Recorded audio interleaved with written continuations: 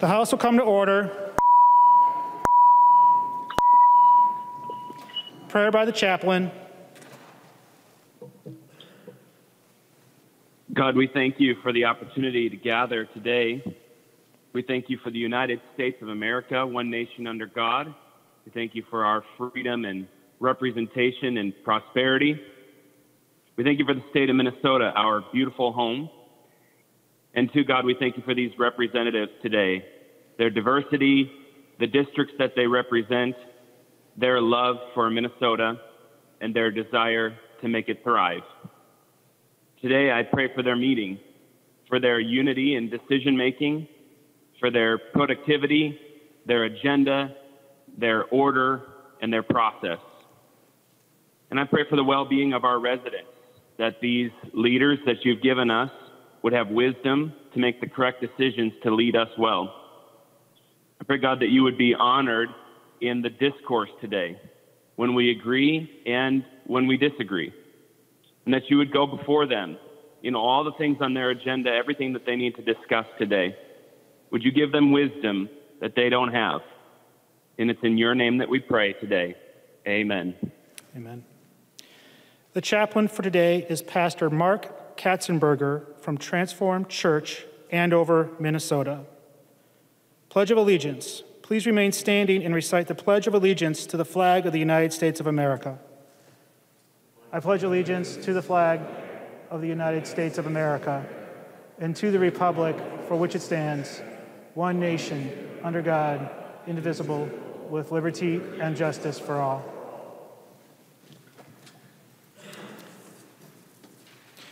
Members, when the chief clerk calls the roll today to establish a quorum, please state your name, your location, that you are present. Members using the remote voting application should also press the green yay button when their name is called. The clerk will take the roll.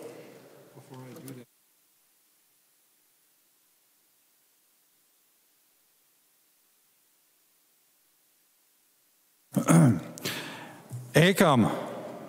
Acom, Minnetonka, present. Acom, Minnetonka, present. Agbaje. Agbaje, Minneapolis, present. Agbaje, Minneapolis, present. Ackland. Ackland, St. Paul, present. Ackland, St. Paul, present. Albright. Albright, St. Paul, present. Anderson. Anderson, Barsness Township, present. Anderson, Barsness Township, present. Backer. Backer, Browns Valley, present. Backer, Browns Valley, present. Bonner. Bonner, St. Paul, present. Bonner, St. Paul, present. Barr. Barr, East Bethel, present. Barr, East Bethel, present. Baker. Baker, St. Paul, present. Becker, Finn.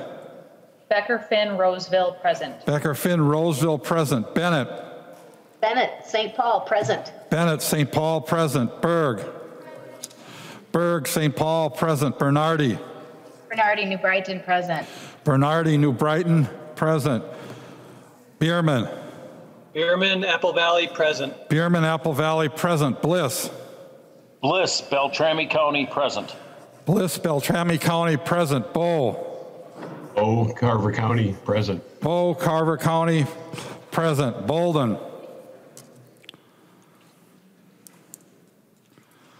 Bolden. Burkle. Burkle, Skagen Township, present. Burkle, Skagen Township, present. Carlson. Carlson, St. Paul, present. Carlson, St. Paul, present. Christensen. Christensen, Stillwater, present. Christensen, Stillwater, present. Daniels. Daniels, Faribault, present. Daniels, Faribault, present. Doubt. Doubt, St. Paul, present. Doubt, St. Paul, present. Davids. David, St. Paul, present. Davney. Davney, Minneapolis, present. Davney, Minneapolis, present. Damath. Damath, St. Paul, present. Detmer. Detmer, Forest Lake, present. Detmer, Forest Lake, present. Dreskowski. Dreskowski, Winona, present. Dreskowski, Winona, present. Eklund. Eklund, St. Paul, present. Eklund, St. Paul, present. Edelson. Edelson, Edina, present. Edelson, Edina, present. Elkins. Elkins, Bloomington, present. Elkins, Bloomington, present. Erickson. Erickson, St. Paul, present. Erickson, St. Paul, present. Feist. Feist, New Brighton, present. Feist, New Brighton, present. Fisher. Fisher, St. Paul, present. Frankie. Frankie, St. Paul, present. Franzen. Franson, St. Paul, present. Franzen, St. Paul, present. Frazier. Frazier, Hennepin County, present. Frazier, Hennepin County, present. Frederick. Frederick, St. Paul, present. Frederick, St. Paul, present. Freiburg. Freiburg, St. Paul, present. Freiburg, St. Paul, present. Garofalo. Garofalo, Dakota County, present. Garofalo, Dakota County, present. Gomez. Sorry, 3 weeks. So it's been a little bit of time. Yeah, and I'm kind of like thinking it's. Gomez. Pamela, you're unmuted. Gomez, Minneapolis, present. Gomez, Minneapolis, present. Green. Green, Monoman County, present. Green, Monoman County, present. Greenman. Greenman, St. Paul, present. Grossel. Grossel, St. Paul, present. Grossel, St. Paul, present. Grunhagen. Grunhagen, St. Paul, present. Haley.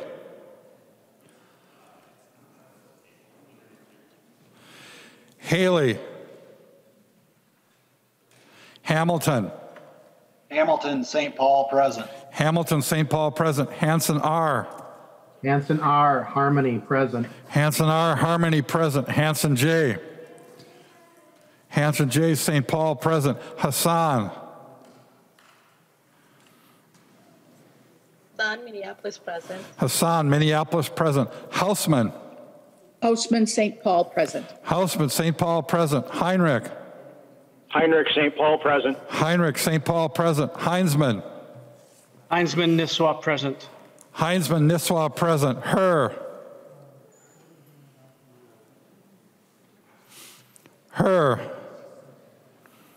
Hertas. Hertas, Greenfield, present. Hertas, Greenfield, present. Hollins. Holland, St. Paul, present. Hollins, St. Paul, present. Hornstein. Hornstein, Minneapolis, present. Hornstein, Minneapolis, present. Howard.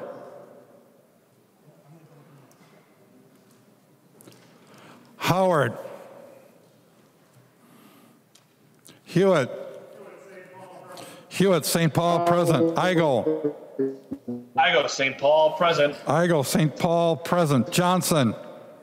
Johnson, St. Paul, present. Johnson, St. Paul, present. Jordan. Hall, present. Jordan, Minneapolis, present. Jordan, Minneapolis, present. Jurgens. Jurgens, St. Paul, present. Jurgens, St. Paul, present. Keeler. Keeler, St. Paul, present. Keel.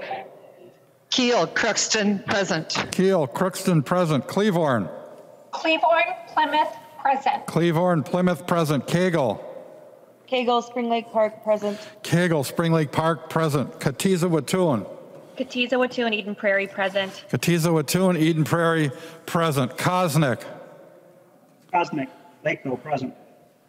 Kosnick, Lakeville, present. Creshaw. Creshaw, St. Paul, present. Creshaw, St. Paul, present. Lee. Lee, St. Paul, present. Lee, St. Paul, present. Liebling. Liebling, St. Paul, present. Liebling, St. Paul, present. Lily. Lily, Maplewood, present. Lily, Maplewood, present. Lippert. Lippert, Northfield, present. Lippert, Northfield, present. Listlegard. Listlegard, St. Paul, present. Listlegard, St. Paul, present. Long. Long, Minneapolis, present. Long, Minneapolis, present. Lucero.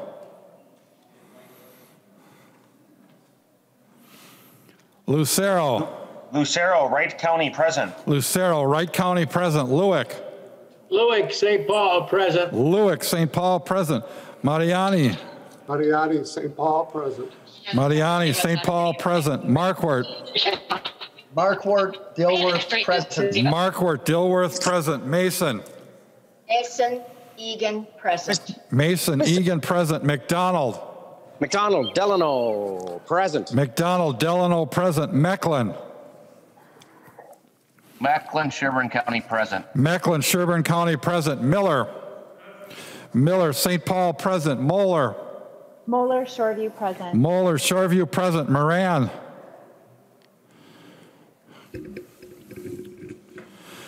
Moran.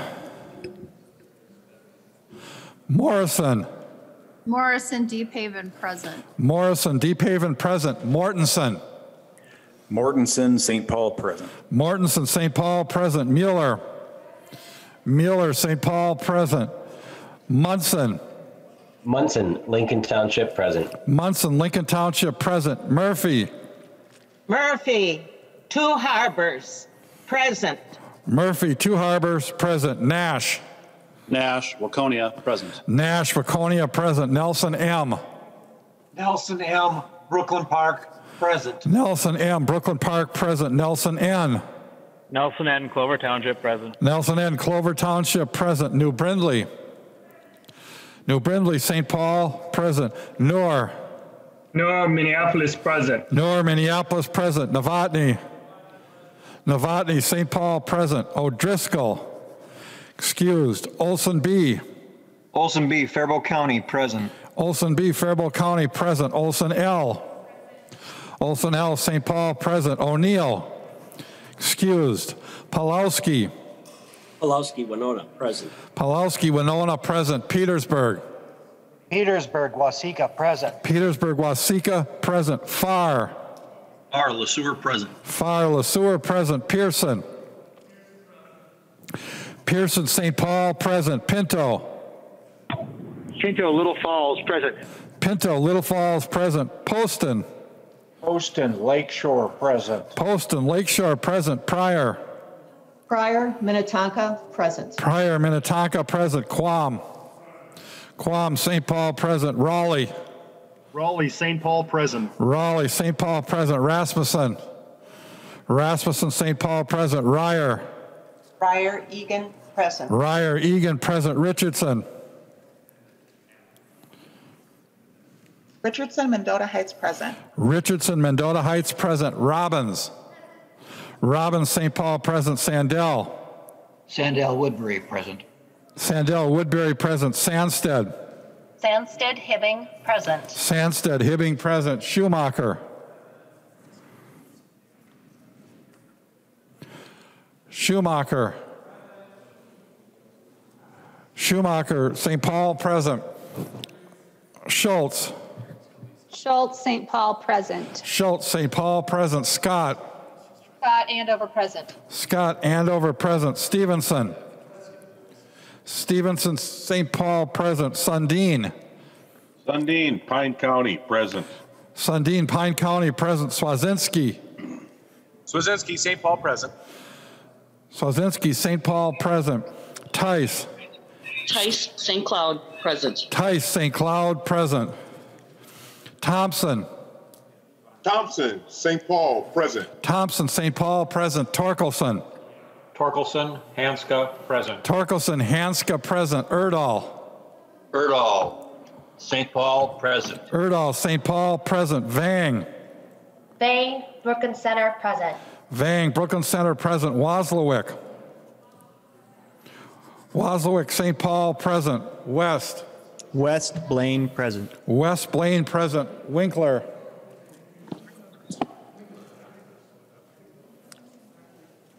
Winkler, St. Paul, present. Walgamot. Walgamot, St. Paul, present. Zhang Jie.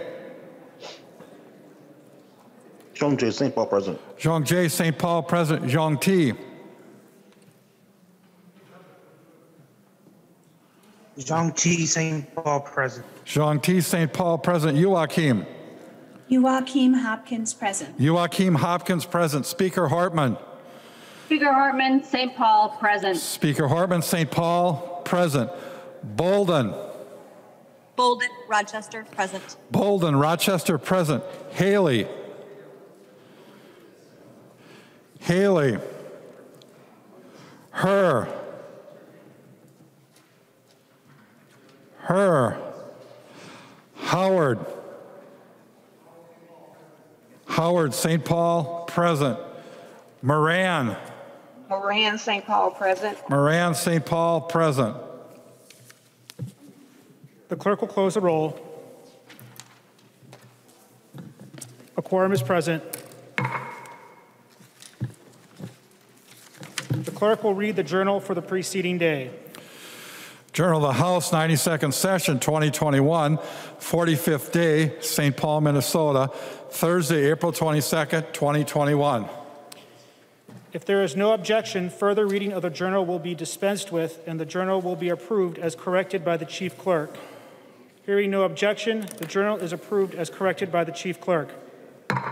Comparison reports. A copy of this order of business is online. If there is no objection, the motions will prevail. Hearing no objection, the motions prevail and the substitutions will be made. Reports on standing committees and divisions. A copy of this order of business is online. If there is no objection, the reports will be adopted. Hearing no objection, the reports are adopted. Second reading of Senate files. Second reading, Senate file number 151. Second reading. Introduction of bills. The following House files have been offered for introduction today. The Chief Clerk will report the House files and give them their first reading. Introduction of first reading of House files 2564 through 2571. First reading of House files 2564 through 2571. Messages from the Senate.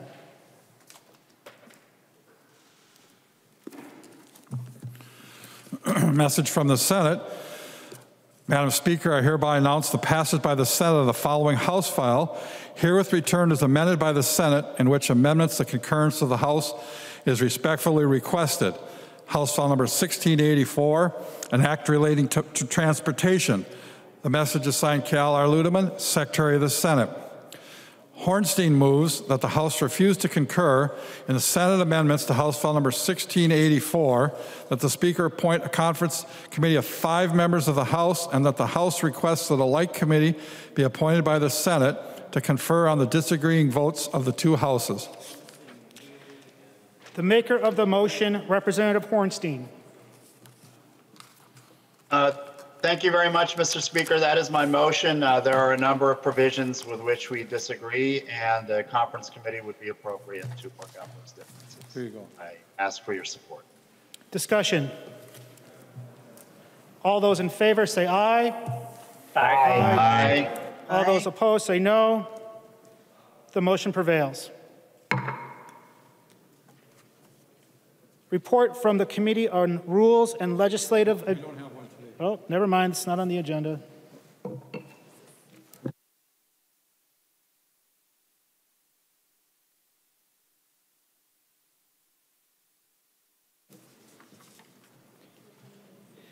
Calendar for the day. The first bill on the calendar for the day is House File 2128. The clerk will report the bill. House file number 2128, number 1 on the calendar for the day, an act relating to state government, health, healthcare, and health and human services, the third engrossment. There are amendments at the desk. With no objection, we will let the author explain the bill before we act on the amendments. And Representative Liebling, I know there is also an author's amendment. We should get to that first as well. Mr. Speaker, I would prefer to wait with the author's amendment until we get through the introduction of the bill, if that's all right. That's just fine. This is the amendments here. That's just the bill. You can get that first. That's big. Oh, gosh.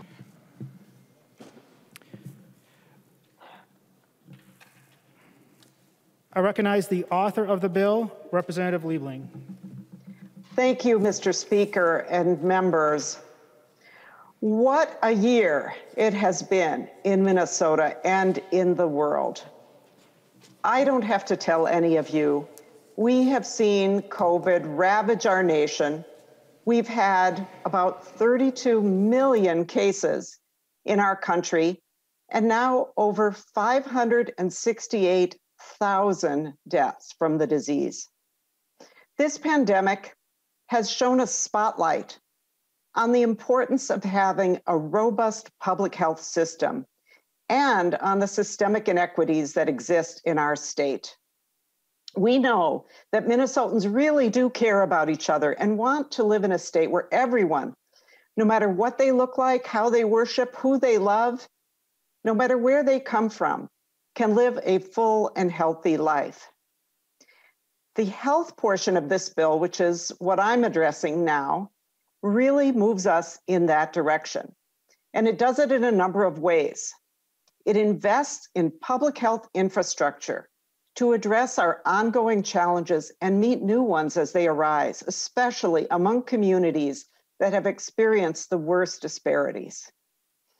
It builds a better healthcare system to help all Minnesotans lead healthier lives and receive the care they need when they need it. It invests in children and families to reduce disparities and give all our kids the best possible start in life. And it invests in improving dental care for almost 20% of Minnesotans who are on our public health care programs. And importantly, it reduces the cost of prescription drugs. You are going to hear a lot more about these issues in the bill from other members of our team. But before we get to them, I just would like to do a few thank yous. As everyone knows, a bill like this is the work of many people, and I am so extremely proud of the team that has worked to get us to this point. I would like to call out the Vice Chair for Health, Finance, and Policy, my partner in this endeavor, Representative John Hewitt, and the other members of the Health, Finance, and Policy Committee who have all worked so hard. Every single one has made valuable contributions to the committee and many provisions in this bill. Joe Durheim, our DFL researcher for Health and Human Services, has done an outstanding job. And I especially want to thank Representative Jen Schultz, who's just been a wonderful colleague at every step of the way. Very importantly, I want to thank the Republican lead for the committee, Joe Schumacher, and the Republican researcher, Jeremiah Winstad. Thank you so much for being flexible as we work to find new ways to do our work during this really challenging and unique year. This year of working remotely has been extremely difficult for our top-notch, nonpartisan House staff who uphold the highest standards even in a pandemic and make all of this possible. Randall Chun, Sarah Sunderman, Elizabeth Clark-Vist, Danielle Punelli, and of course, our fiscal staff, Doug Berg, who all of them just amaze us with their skill, their dedication, and their hard work. Also, the staff at the Revisor's Office, who often work behind the scenes, but have done great work this session. Commissioner Malcolm from the Department of Health and Commissioner Harpstead from DHS, Department of Human Services, have been wonderful partners, and they have amazing people in those agencies who work so hard every day to improve the lives of Minnesotans. And I would especially like to call out Lisa Timian with MDH and Matthew Burdick with DHS, who lead their legislative teams and just work night and day to help us and to make this state do its great work. And finally, a big thank you to all of the DFL staff who worked as a team to make this come together, especially Chris McCall for all the times he has stepped up to help us when he really didn't have to, just going outside his job description to do whatever was needed. My wonderful legislative assistant, Krista Niedernhofer, has just been terrific this year, as always, in these challenging circumstances. And then there's my committee administrator, Patrick McQuillan. He is simply the best. Their hours and hours of work behind the scenes make all of this look easy, but as you know, it really isn't easy at all. And now, Mr. Speaker, I'd like to have you call on some of the other members of Team HHS who will tell you more about our terrific bill, House File 2128. Thank you. The representative from Hennepin, Representative Freiberg. Thank you, Mr. Speaker. This past year has shown the importance of a strong public health infrastructure and the importance of a focus on preventive health that is grounded in principles of equity. This bill will help us come out of a very difficult year stronger than ever. The COVID-19 pandemic has highlighted how much Minnesotans count on affordable, high-quality health care. As we look to the future of our state after this crisis, this bill takes what we've learned over the past year and tackles the challenges Minnesotans have encountered and will build a better healthcare system. Minnesotans value health and well-being, but BIPOC communities face persistent health inequities. This bill helps close these unacceptable gaps by improving opportunities for preventive care, strengthening prenatal and maternal health, addressing environmental factors that lead to poor health outcomes, and increasing public health outreach to underserved communities. This bill will build our public health infrastructure through a substantial investment in local public health and will replenish the public health contingency account. The bill also includes COVID-19 vaccine distribution provisions that aim to promote equitable distribution. It deals with issues that were heard in the Preventive Health Policy Division. First, in Minnesota, women who qualify for medical assistance due to pregnancy only receive coverage for 60 days postpartum. This bill expands coverage for pregnant women from 60 days postpartum to 12 months. We also heard testimony in the division about the risks of lead exposure, and the bill includes provisions strengthening lead assessments. Several other provisions focus on prevention and will benefit public health. One provision allows the Department of Health to use strong health risk limits for groundwater contaminants. Another will establish a pilot program to aid in the reduction of trauma resulting from gun violence and will help address the root causes of gun violence. One provision will fund a grant program to increase public awareness on the health dangers associated with using skin lightening creams and products that contain mercury. In short, this is a great bill that will support our public health infrastructure, advance equity, and address numerous important preventive health measures. Thank you to Lindy Somick, Laura Taken-Holtze, Eric Anderson, Chelsea Olson, Elizabeth Clarkvist, and all the staff who make our work possible. This bill has provisions authored by numerous representatives, but of the provisions I mentioned, they were authored by Representatives Hassan, Jordan, Lee, Morrison, and Wolgamott, so thank you to them as well. Thank you also to the Republican lead on the Preventive Health Policy Division, Representative Gruenhagen. We don't always agree on issues, but it's been a lot of fun working with you and getting to know you better this year. I encourage members to support this important bill, and thank you for your time. The representative from Dakota, Representative Hewitt.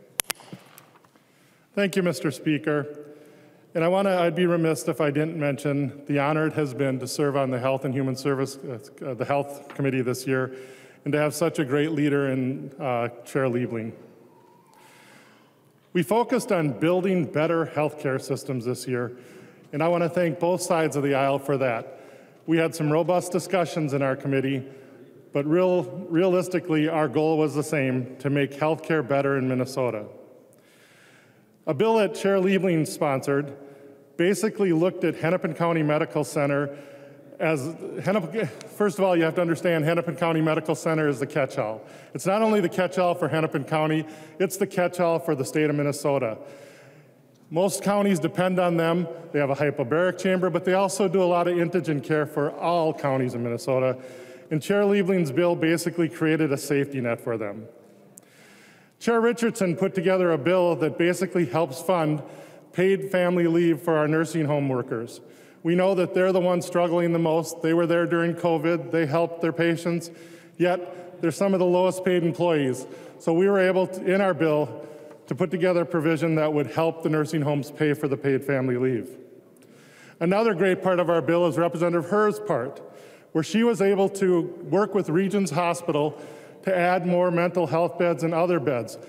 Regions Hospital also is a catch-all for the state, and 20 more mental health beds is going to make a big difference at Regions. The other thing that we in our bill is Representative Lippert and Fisher's bill to improve the cumbersome bed moratorium law in Minnesota.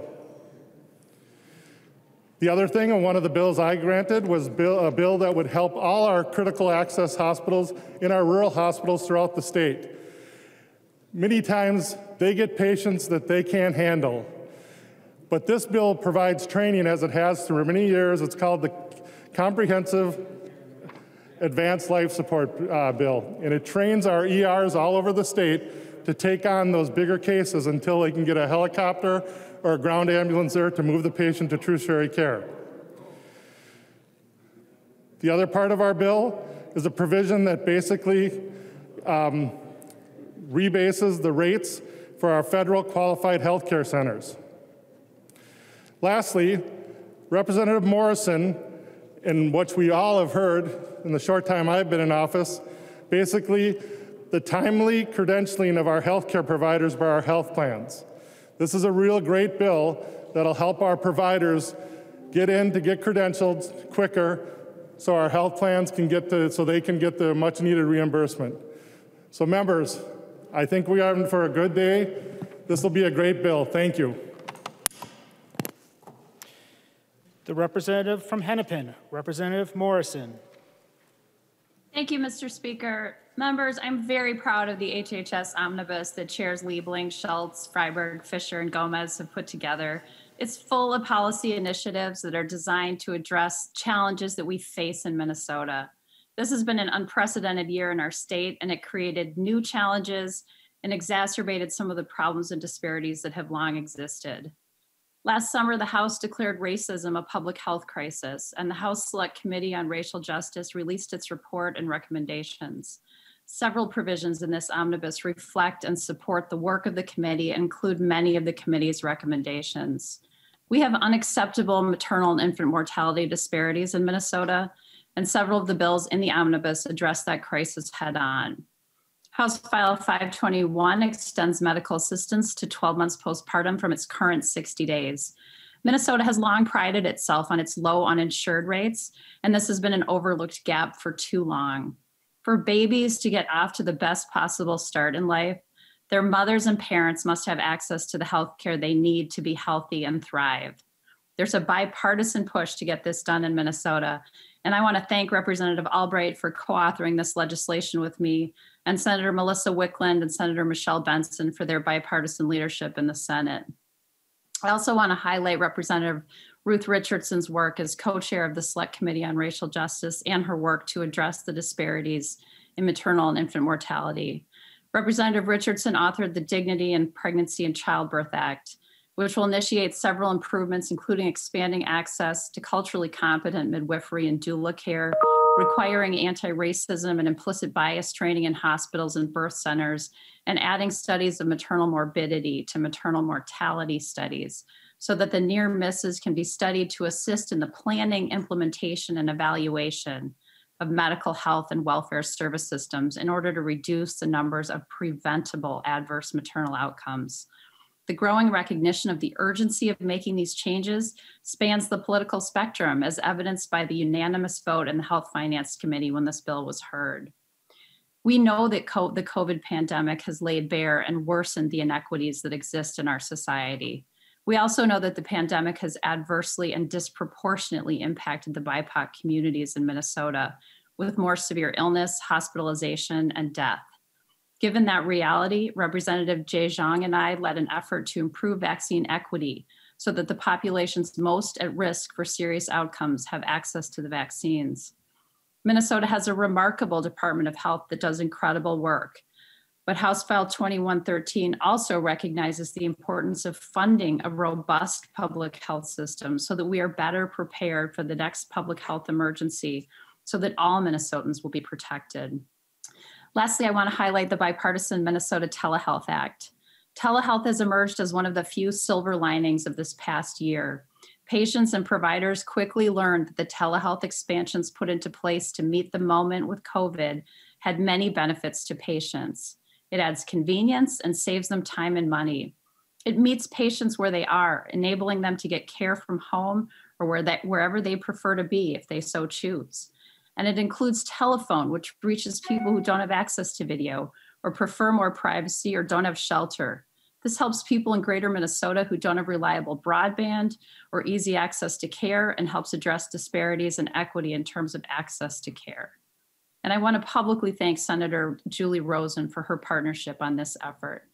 I am so proud of the provisions in this omnibus bill, which would make positive changes in the lives and health of Minnesotans across the state. And I hope you will all join me in voting green. The representative from Hennepin, Representative Bonner.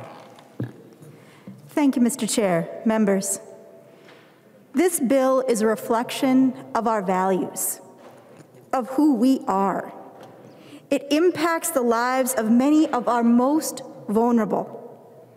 It defies ethnicity and geography, and the issues we touch here impact every corner of the state, every income level, every man, woman, and child among us. This bill leaves no family and no child behind. It is at its essence about improving the health and well-being essential to move beyond the disparities laid bare over the past year and to allow the crisp, clean sunshine back in once again so we can all thrive.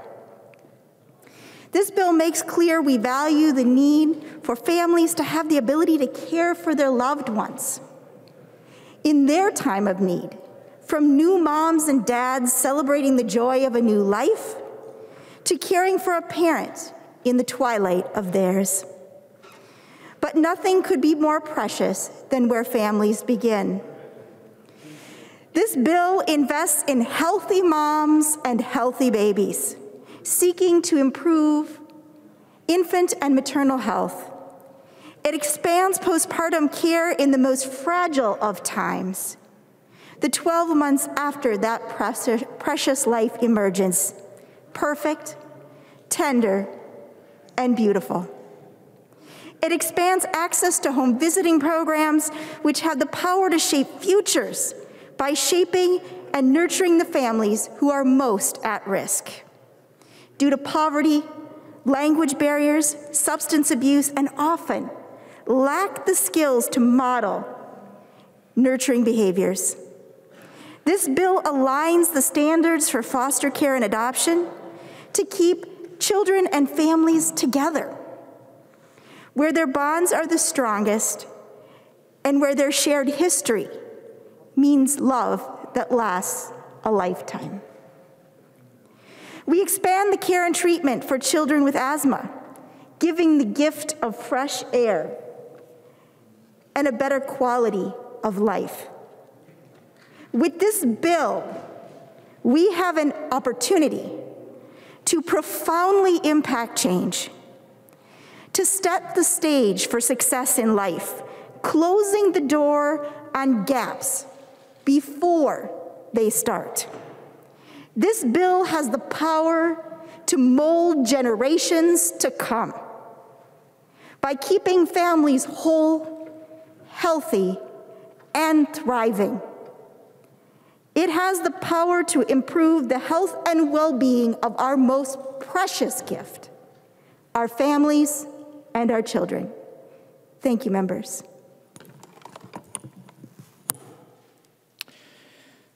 The representative from Dakota, Representative Ryer. Thank you, Mr. Speaker and members, and thank you to Chair Liebling, my colleagues on the Health, Finance, and Policy Committee, and the amazing House staff. I'm proud to speak about the dental provisions in this bill. When our mouths aren't healthy, we aren't healthy. Many of us are fortunate to have access to the dental care we need, but too many go without the preventive care and treatment that is essential to good health. This is a pressing problem in our public health care programs, especially for children. Only 37% of kids saw a dentist in 2016 or 2017. Members, nearly 2/3 went without basic care. This problem disproportionately affects the BIPOC community and is an equity issue. In this bill, we're committed to achieving better dental care for all Minnesotans on public programs. We'll do this by simplifying the systems, improving reimbursement, and opening doors to service delivery innovation. First, simplification. Our public programs dental system is extremely complex, with many players, levels of administration, and reimbursement variations. It's confusing to dentists who often don't even know what they'll be paid for their services. We address this in part by engaging a third-party administrator to provide the dental services directly, rather than working through the managed care companies. This also provides much needed transparency to the dentists as well as to the legislature. Now on to reimbursement. Rates are one of the biggest problems. We are one of the lowest paying states in the nation, so many dentists can't afford to provide these services. This bill revises the rate structure, starting with rebasing payment from using 1999 actuals to 2018 actuals. You heard that right. Reimbursement is based on data that is more than 20 years old. Think about how much the profession has changed, and you can see the problem. We also remove complexity in payment, raising the rates while taking out most supplemental payments, only keeping a payment add-on for the critical access dentists who provide a majority of the care to this population. Finally, through the Dental Homes Demonstration Project, we recognize the value of the innovative approaches that are used successfully across Minnesota, especially by certified access dentists, and the need to develop and expand these service models that meet the patients where they are. Members, I look forward to seeing these changes come to pass so that everyone in our state gets the dental care they need. Thank you, Mr. Speaker. Mr. Speaker? Yes. For what purpose do you rise? Well, Mr. Speaker, my point of order is what order of business are we on here? Normally when we have an omnibus bill, the author of the bill produces or introduces the bill, and then we're going to amendments. What we're doing here is hearing a bunch of canned speeches. Is this allowable under the bill introduction here?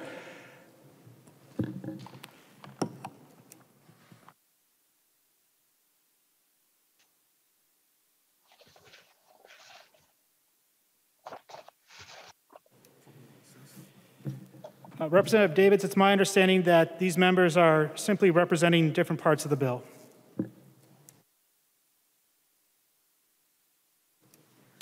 The representative from Dakota, Representative Bierman. Thank you, Mr. Speaker. Thank you, members. I first just want to say a thank you to Chair Liebling and Chair Schultz for all of your work in crafting this bill. It is a monumental task, and I know that the entire body recognizes your dedication and labor and expertise in the field. While it is not possible to address all the needs in one bill, this will make a tremendous impact for the improvement of health for Minnesotans. And I just want to highlight two items in the bill, both with bipartisan support. Periodontal care addresses gum disease. Currently, non-surgical treatment is not covered under medical assistance. It was discontinued in an effort to save money. Members, this was short-sighted. Untreated periodontal disease turns into emergency room visits. When gum disease is not treated, disease gets worse. It infects the jaw, spreads to the cardiovascular system, and creates heart maladies and chronic conditions, which ultimately result in much bigger costs. The largest portion of the healthcare budget is in treating chronic conditions. The way to save money is to treat people when issues first appear, early, on the front end. Reinstating this care is sensible, cost-effective, and will deliver better overall health for Minnesotans. The second item I wish to focus on are the high drug costs. We all know that unrestrained pharmaceutical costs represent an ever-increasing part of the healthcare bill. As we continue to address this overcomplicated aspect of our healthcare system, please support the pre-deductible flat copay legislation within this omnibus bill. While it does not solve the high cost of pharmaceuticals, it does create a path to affordability for Minnesotans struggling to afford their care from life-threatening chronic conditions. We heard testimony in committee from patients who face a cliff of costs at the start of each plan year, high deductibles, monthly premiums, high copays on prescription drugs, all at once to get the life-saving medications that they need. This bill gives them an opportunity to continue their critical treatments without interruption. It would require health insurance companies to sell new health plans that use copays for all prescriptions starting day one and spread those costs over the full 12-month plan. These new plans would smooth out chronically ill patients' monthly payments without passing on costs to neighbors who don't want or need this benefit option. It is not a mandate for consumers. The marginal cost increase is borne by those who buy it. Insurance companies come out whole each year. And the best part is, this plan works. It has already worked well for years in Colorado and Montana. Actuarial figures demonstrate this plan's success in those states. The plan has now been adopted in 8 states. It is a modest but important proposal, designed simply to provide the opportunity for patients to manage the high cost of their drugs so they can focus on fighting their affliction. Patient organizations have lined up in support. Members, we need to line up and support patients in our districts too. Let's bring relief to thousands of Minnesotans who are just trying to afford their lives. Please support this omnibus bill. The representative from Hennepin, Representative Pryor. Thank you, Mr. Speaker. I want to continue the introduction of this bill. This is a bill that everyone will want to vote for because each one of us has constituents who have pleaded with us to do something about access to prescription drugs. This access is keeping people up at night. This access is the subject of conversations around the kitchen table with stacks of bills and exhausted faces. What's hurting is that no matter what the cost, some of these drugs are essential to our quality of life and in some cases, life itself. Our constituents have told us loud and clear, the system has to change. This bill makes change. It's a problem-solving bill, helping Minnesotans get the prescription drugs they need at prices they can afford. It does it by prohibiting drug price gouging. Thank you, Representative Stevenson. It does it by getting PBMs out of our public health care programs. It does it by raising reimbursement rates for pharmacists to help independents stay in business. It does it by prohibiting insurance plans from making mid-year formulary changes. Thank you, Representative Elkins. It does it by removing the PBM gag rule. Thank you, Representative Bonner. Now, we know that change is complicated and not universally popular, but we need to show up for the people of Minnesota and be their voice and their vote for solving the problem, not just sticking with the status quo. Thank you. Thank you, Mr. Speaker.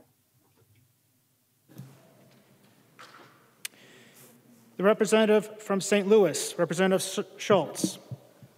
Thank you, Mr. Speaker. First, I just want to thank my LA and CLA, Lindsay Hansen, who keeps things running.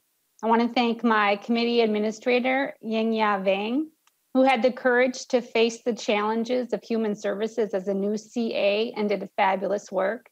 I want to thank Patrick McQuillan, Chris McCall, Joe Durheim, and all our nonpartisan staff who went above and beyond expectations and worked overtime to staff our committees and help us construct this excellent bill. I also want to thank all of the Human Services Committee members, in particular, Vice Chair Bonner and Lead Representative Albright. Members showed up every day to work on legislation that has culminated in this bill. I also want to add my thanks to the commissioners, to DHS staff. I'm continuously impressed by their work ethic and dedication to improving our state. Lastly, I want to thank Chair Liebling. She has been a phenomenal mentor. She's intelligent, tenacious, and tireless. And I couldn't ask for a better colleague to learn from and work with. Frankly, this is the best HHS bill I can recall. I want to thank Chair Moran and Speaker Hortman for giving us a healthy budget target. The pandemic highlighted the challenges faced by many Minnesotans. This bill not only addresses some of those challenges, it strengthens our state. This bill reflects our compassion and our values. It lifts up and supports families. It is very essential that we invest in our infrastructure, and not only roads and bridges, but our people. The definition of infrastructure is that which consists of the basic facilities which enable a country or society to function. facilities that are essential for everyone to live. To sustain the people in our state, we need to invest in shelter, food, clean water, healthcare, and programs to help people survive. We need to invest in our children and our elders, those with disabilities, our essential workers, and our caregivers. The Human Services Bill makes these investments in preventing homelessness with funding for emergency shelters, addressing poverty by improving economic assistance through MFIP, improving access to food by expanding SNAP, increasing wages to PCAs, improving and building a more diverse mental health workforce, reforming the infrastructure for treating substance abuse, protecting children from maltreatment, and investing in families to reduce out-of-home placements, and investing in care workers. Equity is addressed throughout all of these investments. All of us care about the well-being of others, and most people seek to do good things. This bill does many good things for people across the state. Please support it. The representative from Hennepin, Representative Gomez.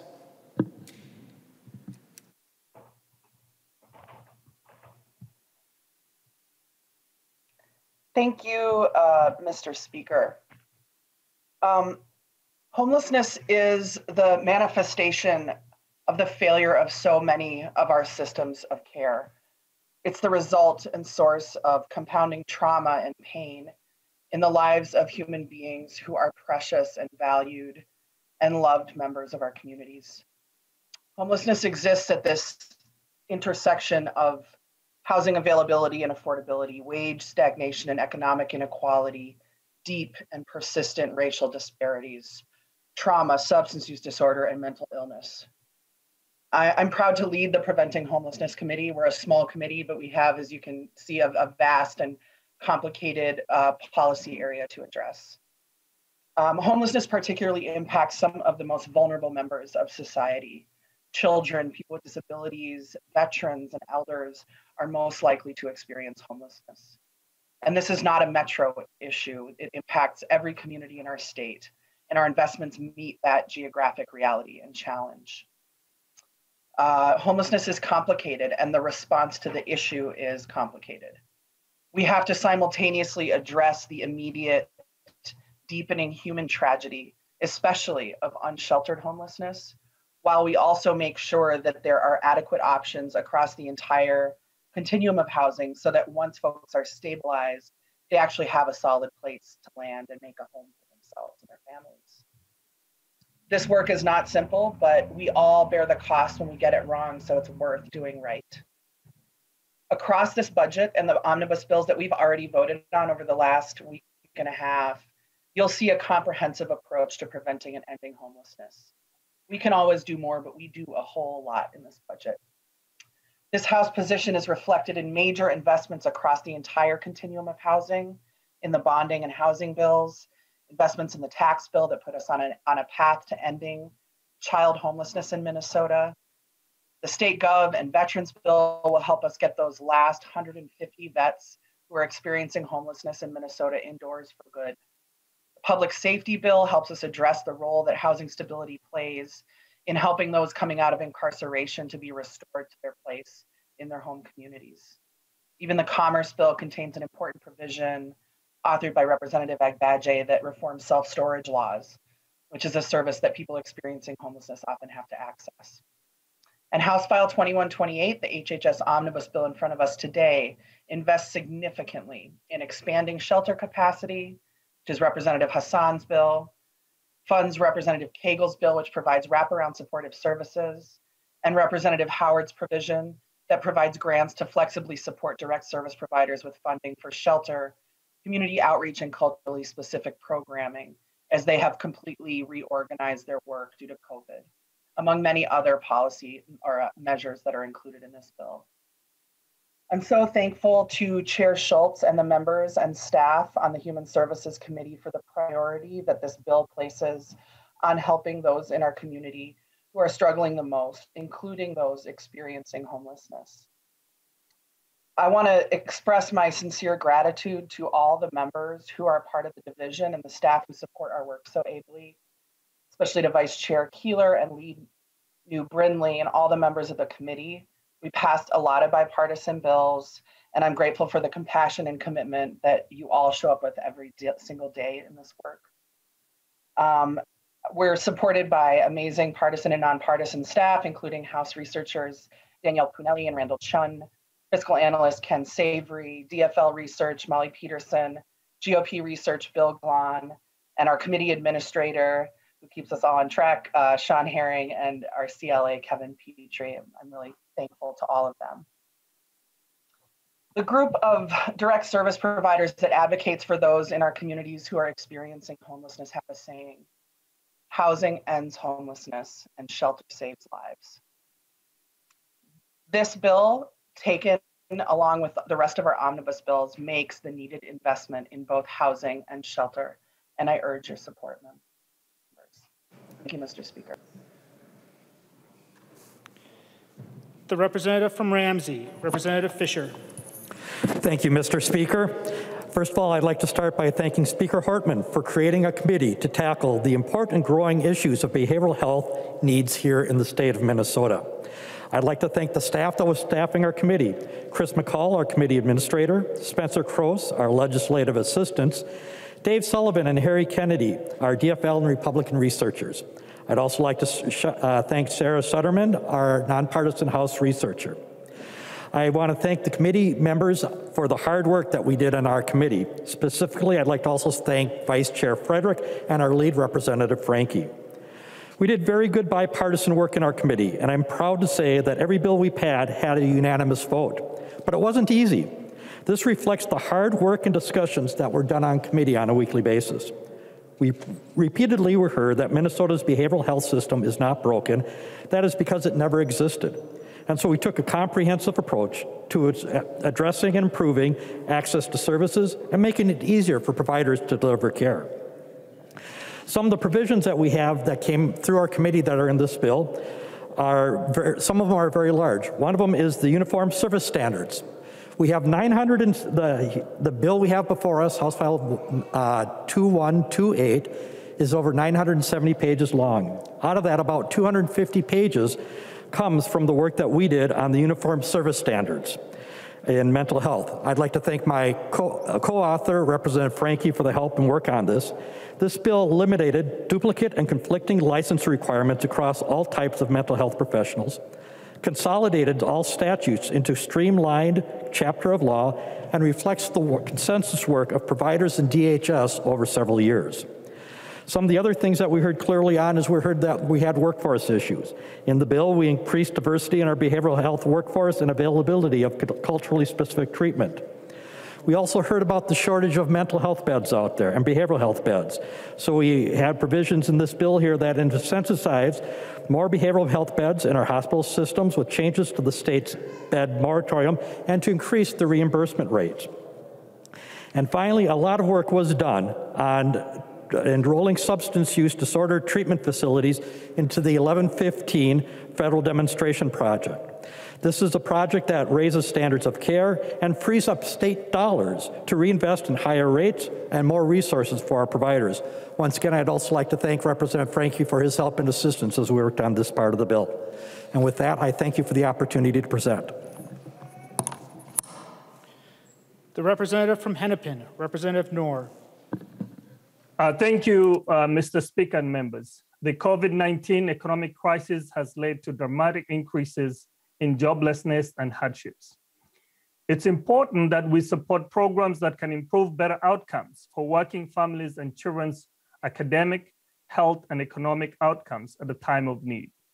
It's crucial that all families with children have income to cover their basic needs, not only in the current public health and economic crisis, but also for their children's future.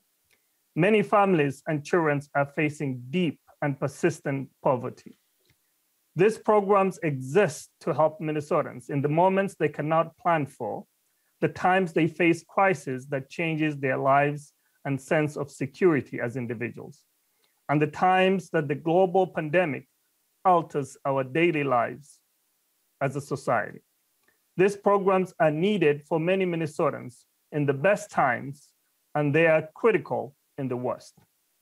This bill includes a one-time MFIP payment, Minnesota Family Investment Program, of up to $750 using TANF funds, impacting about 32,400 families, including over 64,000 children. Members, this bill will help address financial hardships experienced by families and children during the pandemic, and also assist the working families to get back to work. This bill establishes an annual cost of living adjustment for MFIP families based on the Consumer Price Index, CPI. The current MFIP cash benefits of $632 for a family of 3 falls below the definition of deep poverty. This is an important step for us to address financial hardship experienced by many families, and especially children.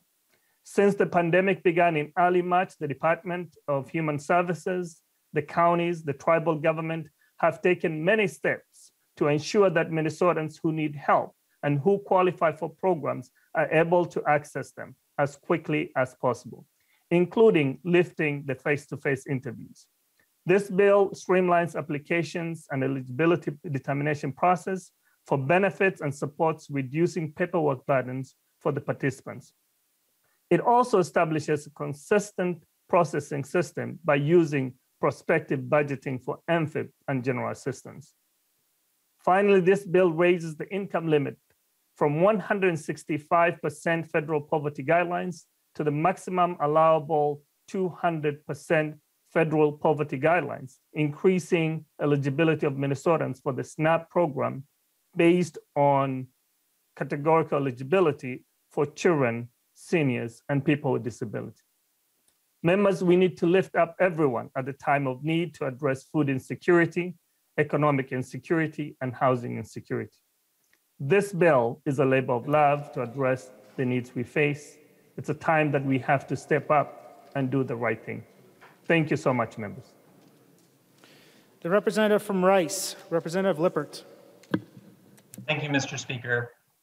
For Minnesota to be a state that works for everyone, we have to ensure that people with disabilities and older adults can access the care they need. This is a matter of human dignity and sometimes a matter of life and death. When it comes to personal care assistance in Minnesota, there was a crisis in the PCA workforce before COVID, and now it's even more severe. There are 44,000 Minnesotans with disabilities and older adults who access PCA services. 55,000 Minnesotans work as PCAs. Of these care providers, 82% are women and 62% are people of color. According to a 2020 legislative report, the average PCA makes just $12.38 an hour, and this results in high turnover in the workforce. To address this workforce crisis, we need to pay direct care providers fairly for this life-sustaining and often life-saving care they provide. The HHS bill addresses the needs faced by people with disabilities and older adults who depend on PCA services and the needs of PCAs themselves through 4 important provisions. First, the bill has $68 million to fund and ratify a contract for almost 29,000 self-directed home care workers represented by SEIU, most of whom are women and people of color, and the rate increase will cover private sector PCAs not represented by the union as well. At the heart of this contract is a minimum wage that will go up from $13.25 to $15.25 an hour by July 1st, 2022. I want to thank Representative Frederick for his work on this provision. Second, the bill establishes a cost-based, data-driven rate framework for PCA services that develops a competitive workforce factor, making sure that PCA wages are keeping up with similarly situated workers in the private economy. The rate framework will make sure that PCAs are paid fairly in the years ahead. Third, late in 2020, the legislature temporarily allowed parents and spouses to be reimbursed for providing PCA services. That provision expired on February 7th. Thanks to Representative Patty Acom, this bill revives this extremely helpful provision and extends it to the expiration of the federal COVID-19 public health emergency. And finally, Minnesota started Waiver Reimagine to make the home and community-based waiver system simpler, easier to understand, and more person-centered. Authorized in 2019, Phase 1 of Waiver Reimagined features a simplified service menu across all 4 waivers, and this bill implements phase 2 of Waiver Reimagined that combines the 4 disability waivers into 2. These provisions are important for the dignity, health, and safety of people with disabilities, and since such a high percentage of PCAs are women and people of color, these are key equity provisions in the bill too. Thank you, Mr. Speaker. The representative from Dakota, Representative Hansen. Thank you, Mr. Speaker. First, I'd like to thank Chairs Schultz and Liebling and all of the members and staff who put so much heart and compassion into this committee's work. I stepped into this work because I believe that politics is how we care about and for each other. And this year's Health and Human Services bill is a direct reflection of this value, and I'm honored to have had the opportunity to serve on this committee this year. Since I'm new here, I did my homework. I listened to the past HHS Omnibus presentations, and I came to the conclusion that this body has long valued protecting and supporting children, uplifting and empowering families of all kinds, and providing quality services to Minnesotans. This year, this bill is an important and renewed commitment to intentionally address long-standing issues that face some Minnesotans more than others. Be it because of racism, age, gender, disability, sexual orientation, religion, or income discrimination, this bill says loud and clear that everyone has inherent dignity and worth, and that electeds in this body in Minnesota are here to serve our friends and neighbors that sent us here to do good, caring work. This bill acknowledges the intersectional isms that exist in Minnesota and says that we have the courage, wherewithal, and resources to address it. This bill tangibly begins to reassemble the systems that are not working equitably across racial, income, religious, age, disability, geographic, and gender lines. This bill supports Minnesotans' right to pursue happiness and to thrive in our great state with the support of our phenomenal health and human services departments. I rose today to specifically speak to a few provisions of this bill that will prioritize helping families stay together with the supports that these families need. Navigating the barriers of these systems is extremely hard and overwhelming.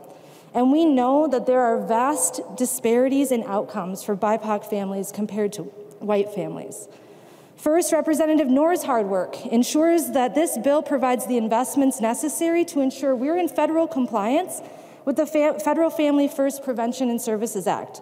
It provides funding to bring on additional staff and to develop and deploy prevention programs designed to help keep families together.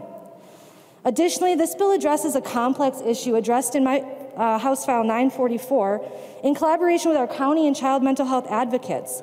It provides a new path for families with low incomes to receive intense behavioral health care for their children without forcing them to go through the child welfare systems to do so.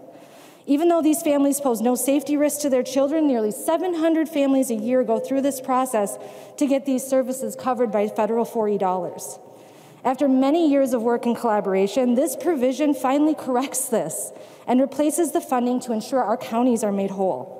This will also make sure that there are more resources available to address families and kids' needs who need some support to ensure everybody is safe at home. Lastly, this bill includes grant money for the Minnesota One Stop for Communities, championed by Rep. Becker Finn. They provide critical support to parents, caregivers, and families that are going through the child welfare channels. These intervention methods can make the difference between reunification and generational trauma. Families going through this process need mentorship, guidance, support, and encouragement, and coaching. And these grants will help more families be together again.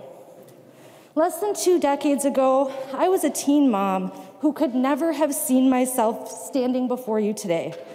I relied on social safety nets, many of which are supported in this bill, to get where I am today.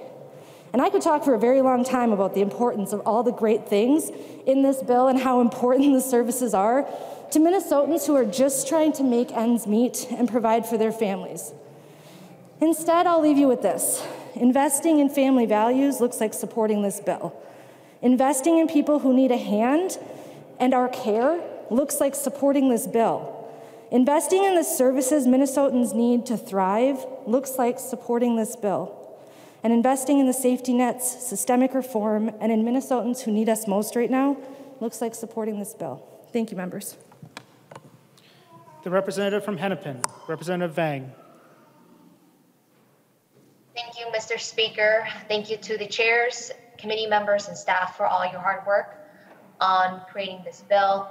I'm excited to highlight the provisions of this bill with a strong equity focus and build a more representative and diverse workforce from geography to cultural backgrounds.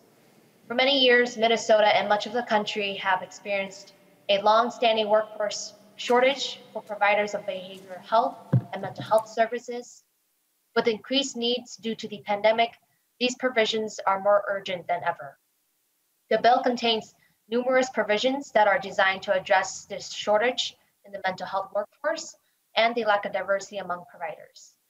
Main provisions include making alcohol and drug counselors eligible for an existing loan forgiveness program, expanding who can be a mental health practitioner by including a student who has completed an internship, allowing children's mental health grants to be used to provide supervision to clinical trainees from BIPOC communities, strengthening continuing education requirements, requiring private health insurance to cover treatment provided by clinical trainees, establishing a culturally informed and responsive mental health and alternative pathways task force, creating a work group to discuss alternative licensure, and increasing diversity on licensing boards. I'm happy to see continued investments in the Indian Child Welfare Act and Minnesota Indian Family Preservation Act on training and development for county child welfare and child protection staff. This is a critical provision to combat past wrongs and prevent further harm to our Native children. We all know that there are deep health disparities and now exacerbated due to the pandemic when it comes to our Black, Indigenous, and people of color communities. I'm happy to support these provisions to tackle our health inequities and improve mental health and well-being for all people, no matter where they live and what they look like. Thank you, Mr. Speaker. The representative from Ramsey, Representative Wozwalik. Thank you, Mr. Speaker. One of the things, several members have talked about silver linings of this pandemic. And one of the things that has been revealed to many of us who maybe didn't know this before was the importance of our child care providers across the state. They stepped up to take care of the kids of our essential workers throughout the pandemic, and many of them have been struggling with increased costs due to reduced attendance and the need to follow COVID-19 health and safety protocols. In 2019, the legislature put forth legislation to establish the Family Child Care Task Force. I was the co-chair of this task force along with Senator Mary Kiffmeyer, and we worked with a group of about 25 folks to come up with a set of recommendations to help family child care providers get into the field and stay in the field. Several of these provisions are in the Health and Human Services Omnibus bill. We have provisions to modernize regulations for both family and center providers, more assistance for providers in the form of training, a shared services pilot program, Representative Damas' provision to establish an ombudsperson, and a mentoring program. There are also incentives for early care and learning professionals to stay in the field. It's a field with very low pay and high turnover, and so we try to help providers stay in the field by having a Teach Grant program to help them obtain credentials and stay in the field. There's also a provision in the bill to expand options for inclusive childcare for children with disabilities. I've heard from lots of parents who have kids with disabilities who have trouble finding providers that can meet the needs. So this is some funding to help counties work with providers to find ways to make sure that we're meeting the needs of all children in our child care facilities. I'd appreciate your support of these provisions, which will help providers and the children and families that they serve. Thank you. The representative from Ramsey, Representative Pinto. Mr. Speaker, can you hear me? We can hear you. Okay, thank you. Okay, and can you hear me now? Is that still working? We can still hear you. Please proceed. Okay, thank you. Thank you. So members, I'm the last person to present on the bill, and our HHS team members is ending our presentation of this bill back at the beginning, namely with a focus on the earliest years for young kids and their families. As chair of the Early Childhood Committee, I'm proud that the bill contains much work from our committee, but more importantly, members, I'm proud that the whole bill throughout it prioritizes getting every child off to a great start. You've heard that prioritization throughout the preceding presentation. And members, let's recall that early development care and learning is in multiple directions. It's unaffordable and even inaccessible for families, pays poverty wages to teachers and caregivers, and allows for widening opportunity gaps at the time when we know that they can be prevented. Our Select Committee on Racial Justice has called on us to invest in this area as a matter of equity, and this bill, in conjunction with the early childhood provisions in the education budget bill, does so. So members, drawing on bills from Representatives Bolden and Pryor, we boost child care support for low-income families to the 50th percentile of market rates, much closer to the federal standard, and reprioritize waiting lists to get more learning and care to vulnerable kids. Many of these children receive their early learning and care from families, friends, or neighbors, and drawing on a bill from Representative Howard, we provide increased support for those providers. And drawing on bills from Representatives Wozlowick and Katiza-Watoon, we increase support for child care for children with disabilities and those in foster care. We also stabilize and expand the supply of early learning and care in a variety of ways, but most excitingly by continuing the monthly grants that have gone to this sector during the pandemic and requiring that most of this funding goes straight to individual teachers and caregivers who, members remember, currently make so little that a quarter of them are worried about feeding their own families. And finally, in this bill, members, we include considerable reform and evaluation for this critical sector, including an evaluation of Parent Aware, our state's quality metric for care and learning. I am grateful to the author of that proposal, Representative Pryor, for her rock-solid help and counsel as my vice chair. I'm grateful to Representative Franson for her partnership as minority lead, and to all the members of the Early Childhood Committee, and especially Representative Wozlowick for leading that task force she described. And to our amazing staff and my first-time committee administrator, Polly Sirkvenik, first-time committee legislative assistant, Shanika Chambers, our partisan researchers, Mars Beltrati-Rudquist and Jody Withers, both of whom, members, I want to point out, pull double duty, being full-time in education and handling our committee's HHS provisions. And finally, especially to our House research staff, Annie Mock, Emily Adrians, and Doug Berg, each of whom has been just incredible. Members, this bill is the product of a lot of thought, work, and careful decisions. There are a number of HHS topics not addressed in it, but what is in the bill reflects a deep focus on helping every single Minnesotan to thrive. Our team is so proud of this bill, and we look forward to reviewing amendments together now and to a constructive discussion this afternoon. Thank you. Mr. Speaker, point of order. Yes, please state your point of order.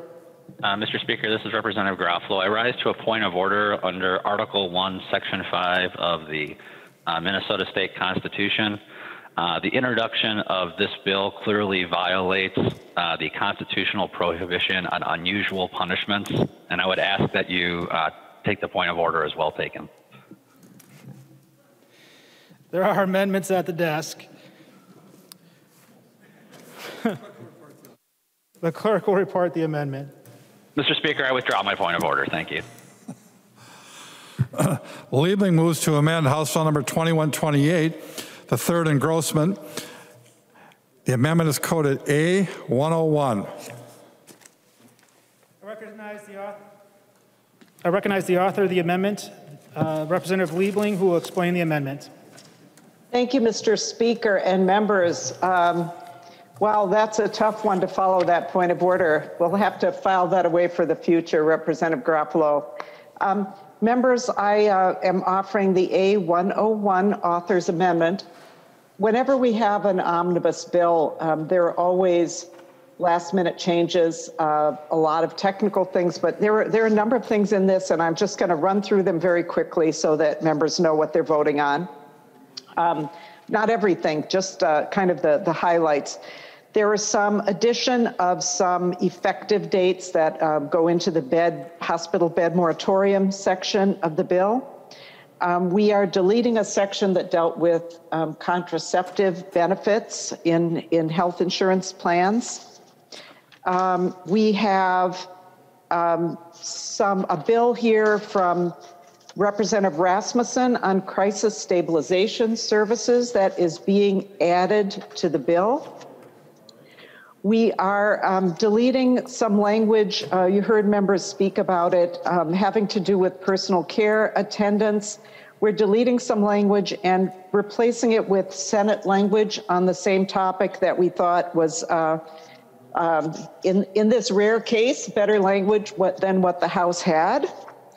And there is a section here from Representative Pinto It has direction to the Children's Cabinet to have an evaluation of the use of federal money. And then finally, we just have some language regarding federal funds for vaccine activities, and that's just technical language correcting what we previously had in the bill. So with that, members, I would ask for your support of the A101 amendment. Mr. Speaker. Yes, any discussion to the A101 amendment? Mr. Speaker, Albright. point of order. Please state your point of order. Point of order, Mr. Speaker, under Rule 3.21, motions and propositions, and I'm prepared to give advice. Yes, please state your advice. Mr. Speaker and members, just remind you of what Rule 3.21 says. A motions or proposition on a subject different than that under consideration must not be admitted under guise of it being an amendment. A motion, amendment, or other proposition offered to the House is out of order if it is not germane to the matter under consideration. Members, the A101 introduces new topics into the bill. It changes to there are changes to opioid manufacturing settlements, and an evaluation of federal funds related to early childhood is invoked. So with that, I would urge you, Mr. Speaker, to find in favor of my point of order. Further advice?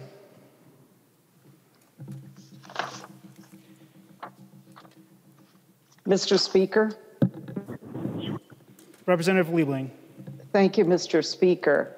Well, Mr. Speaker, I don't see that there is anything here that isn't already in this omnibus bill. So I think that the points that were raised, and I'm sorry, I don't know who was speaking there, but the issue about federal funds is just clarification language to what is already here. And in addition, I'm not the author of the provision, but the change to the opioid account is just clarification language to what is already in the bill. So I really don't see how this would be out of order.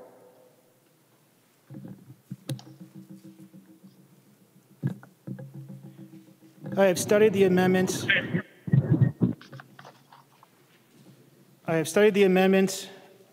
And have taken advice from Representatives Albright and Liebling, and I find the point of order not well taken. Mr. Speaker. Representative Albright. Thank you, Mr. Speaker. I would move to divide the amendment.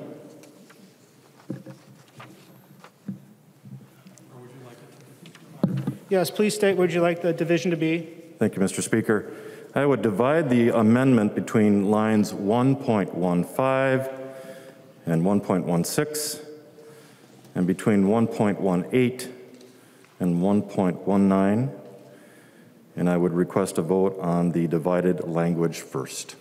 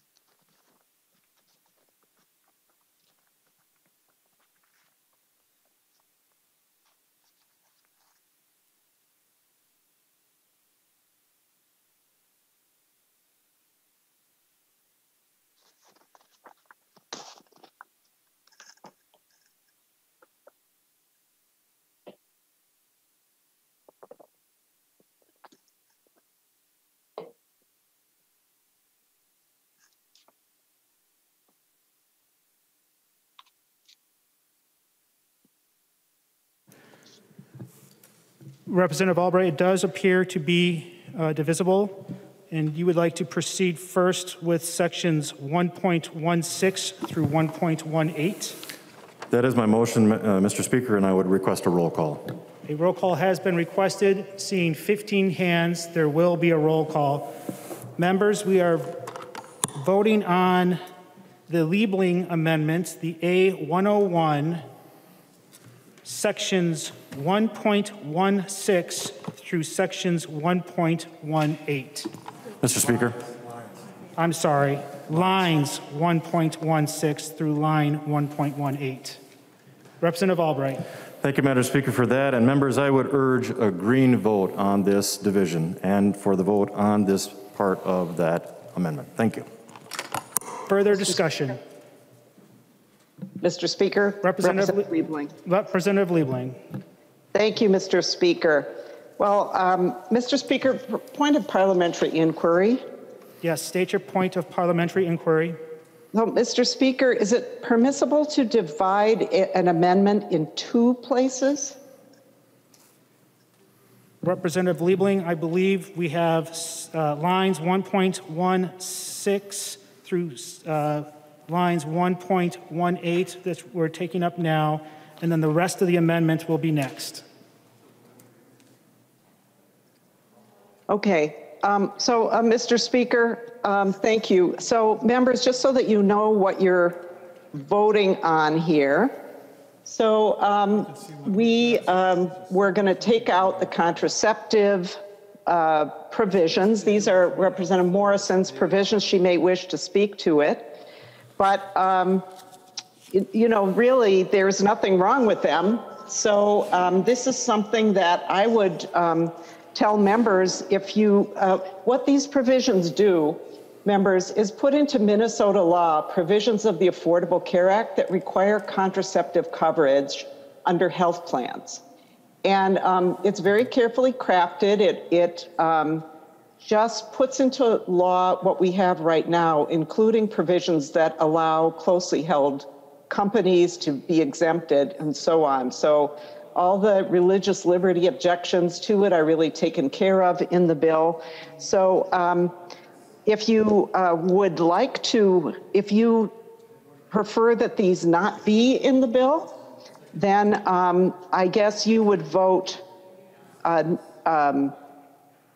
since, let's see, Mr. Speaker, maybe I need a little help here. Just if you could, before we vote, explain the effect of voting yes or voting no so that members are very clear on this. But these provisions in our amendment are taking out Representative Morrison's bill. So you may wish to vote no, and then I think that would keep this in the bill, which would remove her provision. If you wanted to keep her provision in the bill, then I think you would vote yes to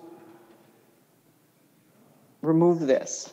Mr. Speaker, I'm probably confusing the issue, so I hope that you and the desk can explain what is happening when people vote yes or no on this section. Representative Winkler. Mr. Speaker, members, so the amendment as divided, we are taking up these three provisions, lines 1.6, 1.7, and 1.8. Representative Winkler, it's lines 1.16. 1.6. Thank you, Mr. Speaker. Lines 1.16, 1.17, and 1.18, deleting sections 15, 16, and 20 from the bill.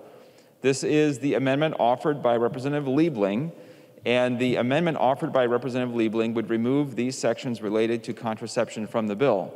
Representative Albright moved to divide the amendment. The amendment is divided. We are voting on this part of the Liebling amendment first, and I would urge members to vote green on this amendment.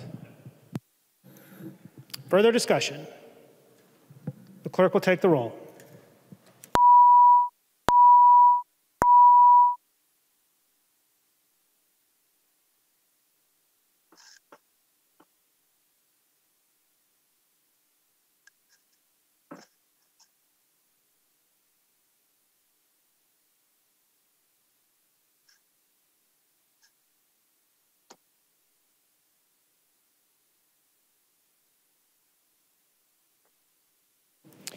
Members, please vote.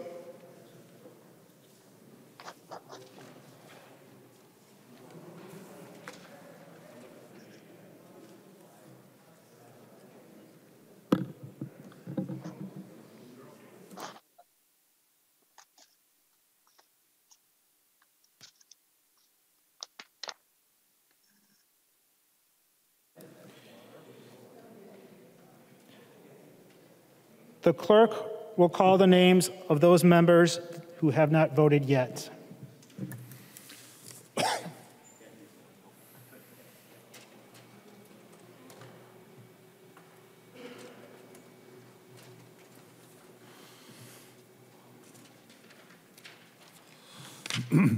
Bolden. Bolden, yes.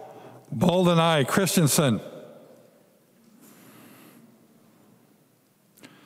Christensen. Christensen, aye.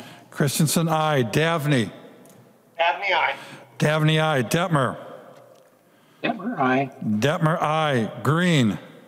Green, aye. Green, aye. Grossel. Grossel, aye. Grossel, aye. Hanson, R. Hanson, R, aye. Hanson, R, aye. Hausman. Hausman, aye.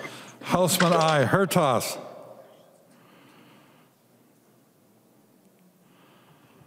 Hertas. Hertas, aye. Hertas, aye. Kosnick. Aye. Kosnick, aye. Markwart.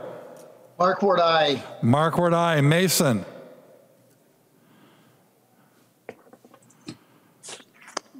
Mason.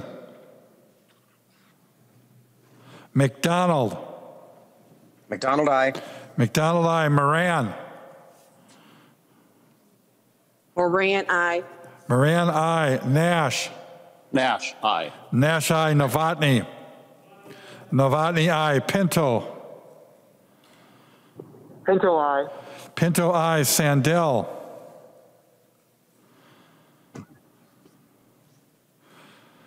Sandell. Sandell, aye. Sandell, aye. Sundin. Sundin, aye. Sundin, aye. Swazinski. Swazinski, aye. Swazinski, aye. Thompson. Thompson, aye. Thompson, aye. Zhang Jie. Aye. Zhang Jie, aye. Mason, aye. Mason, aye. The clerk will close the roll.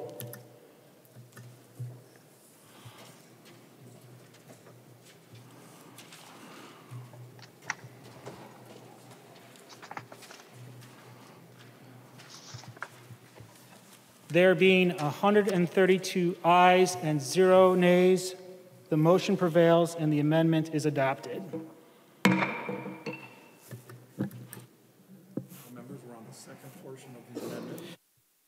Members, we are on the second portion of the A101 amendment. Discussion. Representative Rasmussen. Thank you, Mr. Speaker. Included in the A101 amendment is a new rate-setting structure for small crisis stabilization units. These are 4-bed facilities that provide short-term residential mental health services for Minnesotans experiencing a mental health crisis. This new rate-setting structure will help ensure the survival of our remaining small crisis stabilization units and will improve the access to mental health care, especially in Greater Minnesota. In addition, crisis stabilization units also save the state money. The alternative for most crisis stabilization patients is hospitalization, so sending them to a crisis stabilization bed saves the state money. I thank Chair Schultz for giving the original bill a hearing, and also thank Chair Liebling for including it in her author's amendment today. I also want to thank my fellow bill authors for their advocacy, Representatives Jessica Hansen, Representative Keeler, Franson, Eklund, Igo, Lislegard, Marquardt, and Sandstead. This provision is a great example of bipartisan problem solving. As I started working on this issue, I received a letter from a constituent named Laura. Laura's story begins as a stay-at-home mom who found herself facing severe treatment-resistant depression.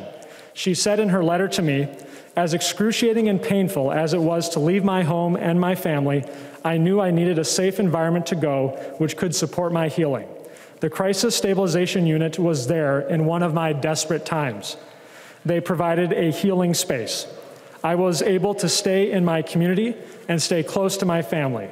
Crisis stabilization provided me a safe and supportive environment which perpetuated my healing. Today, members, I am happy to say that Laura is not only doing much better, but she actually went on to become a certified peer support specialist and currently works at the same crisis stabilization unit in Fergus Falls that treated her as a patient, helping others on their path to healing and recovery. I again thank Chair Schultz and Chair Liebling for including this in the omnibus today. We're going to have more stories like Laura's given this provision. Thank you, Mr. Speaker. The representative from Wabasha, Representative Drazkowski. Thank you, Mr. Speaker. I rise a point of parliamentary inquiry. Please state your point of parliamentary inquiry. Mr. Speaker, I think it's important that you let the body know at every step of the way as we're working through this rather complicated situation here, what it is we're voting on. So if you could clearly articulate and re-articulate that, it would be helpful to us as members. Thank you, Mr. Speaker. Members, we are currently on the A101 amendment, the second portion, which is all of the amendment except for lines 1.16 through lines 1.18. Those lines of the amendment were previously voted on. So we're on the remainder of the A101 amendment. Further discussion to the second portion of the A101 amendment. Seeing none, all those in favor say aye. Aye. All those opposed say no. The motion prevails and the amendment is adopted. Mr. Speaker. Yes, Representative New Brindley. Thank you, Mr. Speaker. I actually rise for a point of parliamentary inquiry. Yes, please state your point of parliamentary inquiry. We got a new fiscal note this morning that shows that this bill is out of balance.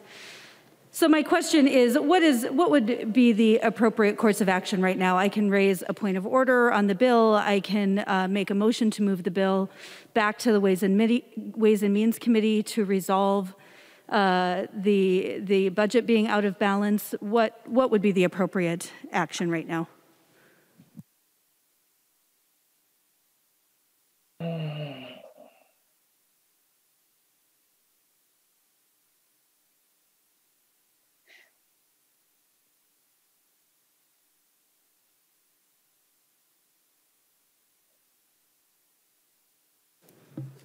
Representative, it's up to you what motion you'd like to make.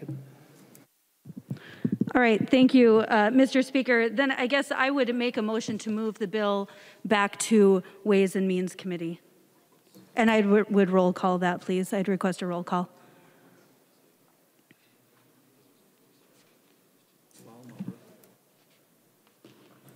Okay, first let's take the roll call. Roll call has been requested. Seeing 15 hands, there will be a roll call. Representative New Brindley moves that House File 2128 be re-referred to Ways and Means? To Ways and Means. Correct. Roll call having been requested. Any further discussion? Mr. Speaker. Representative New Brindley. Thank you, Mr. Speaker.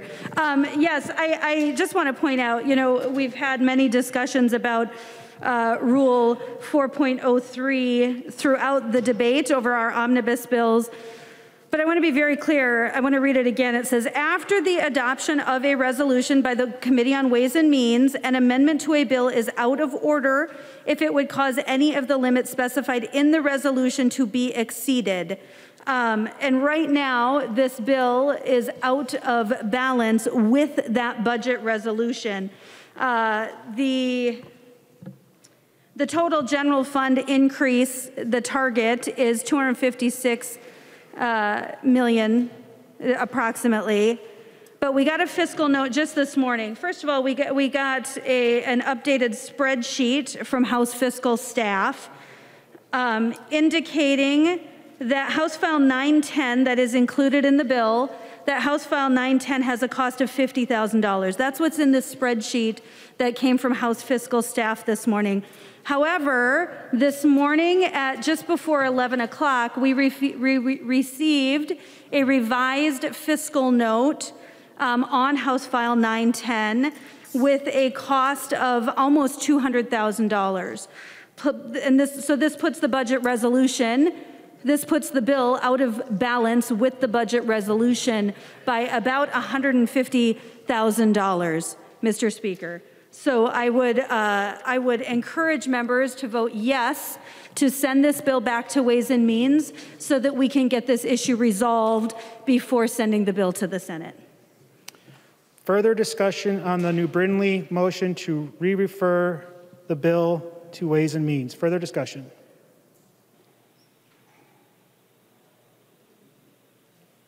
Representative Winkler.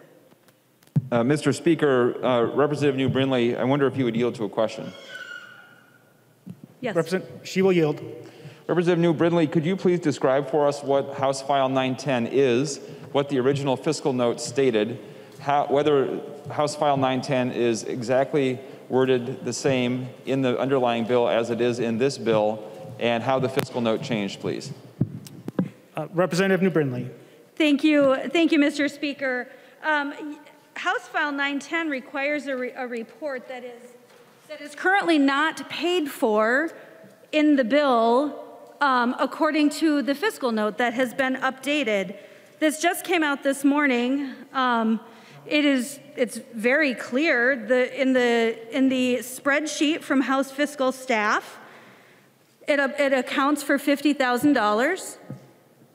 The actual bill cost that came out again it came out at 10:53 this morning, has a cost of almost $200,000. It's out of balance. There's just no question about that. The bill just needs to go back to Ways and Means. I'm assuming that it could get cleaned up pretty quickly in Ways and Means, but that does need to be taken care of. Thank you, Mr. Speaker. Representative Winkler. Thank you, Mr. Speaker. Members, I urge a no vote on the New Brindley motion. I have not heard that the language included in this bill to date is precisely the same as was included in the original House File 910 or how the fiscal note impacts this. So members, at this point in time, absent information, there is no reason to think that the bill is out of balance, and I would ask for a no vote. The representative from Wright, Representative Lucero. Thank you, Mr. Speaker. And as I was listening to this, sounds like the delta is $150,000. I'm hearkening back to approximately a week and a half ago when we were on this very floor debating the state gov finance bill with a discrepancy of $3,000. And so if one were to compare $3,000 to $150,000, obviously it is many, many, many times larger, the discrepancy now. And therefore, since this body ruled that we were not able to add an amendment, I believe it was, because of an additional delta of $3,000, we absolutely must, for the sake of integrity, intellectual honesty, not adhere to the Winkler advice to vote red. We must vote green. We must stand for truth, members. Please vote green. Thank you. The representative from Dakota, Representative Garofalo. Thank you, Mr. Speaker. Would Representative Liebling yield for a question? Representative Liebling? Yes. Yes, she will yield. Thank you. Mr. Speaker, Mr. Speaker, Representative Liebling, has the fiscal note in question been shared with you? Mr. Speaker, Representative Garofalo, I just saw that, Representative Garofalo, just now. I think it had just come this morning in our email. And this is a portion of the bill that is Representative Pinto's part of the bill. So as you know, this is 3 different omnibus bills joined together, 3 committee bills joined together. So this is a a provision that I'm not all that familiar with. So I think it would probably be Representative Pinto who would speak to this. Okay, thank you, Representative Liebling. Mr. Speaker, would Representative Pinto please yield for a question? Representative Pinto? I will yield, Mr. Speaker. I will yield, Mr. Speaker. He will yield.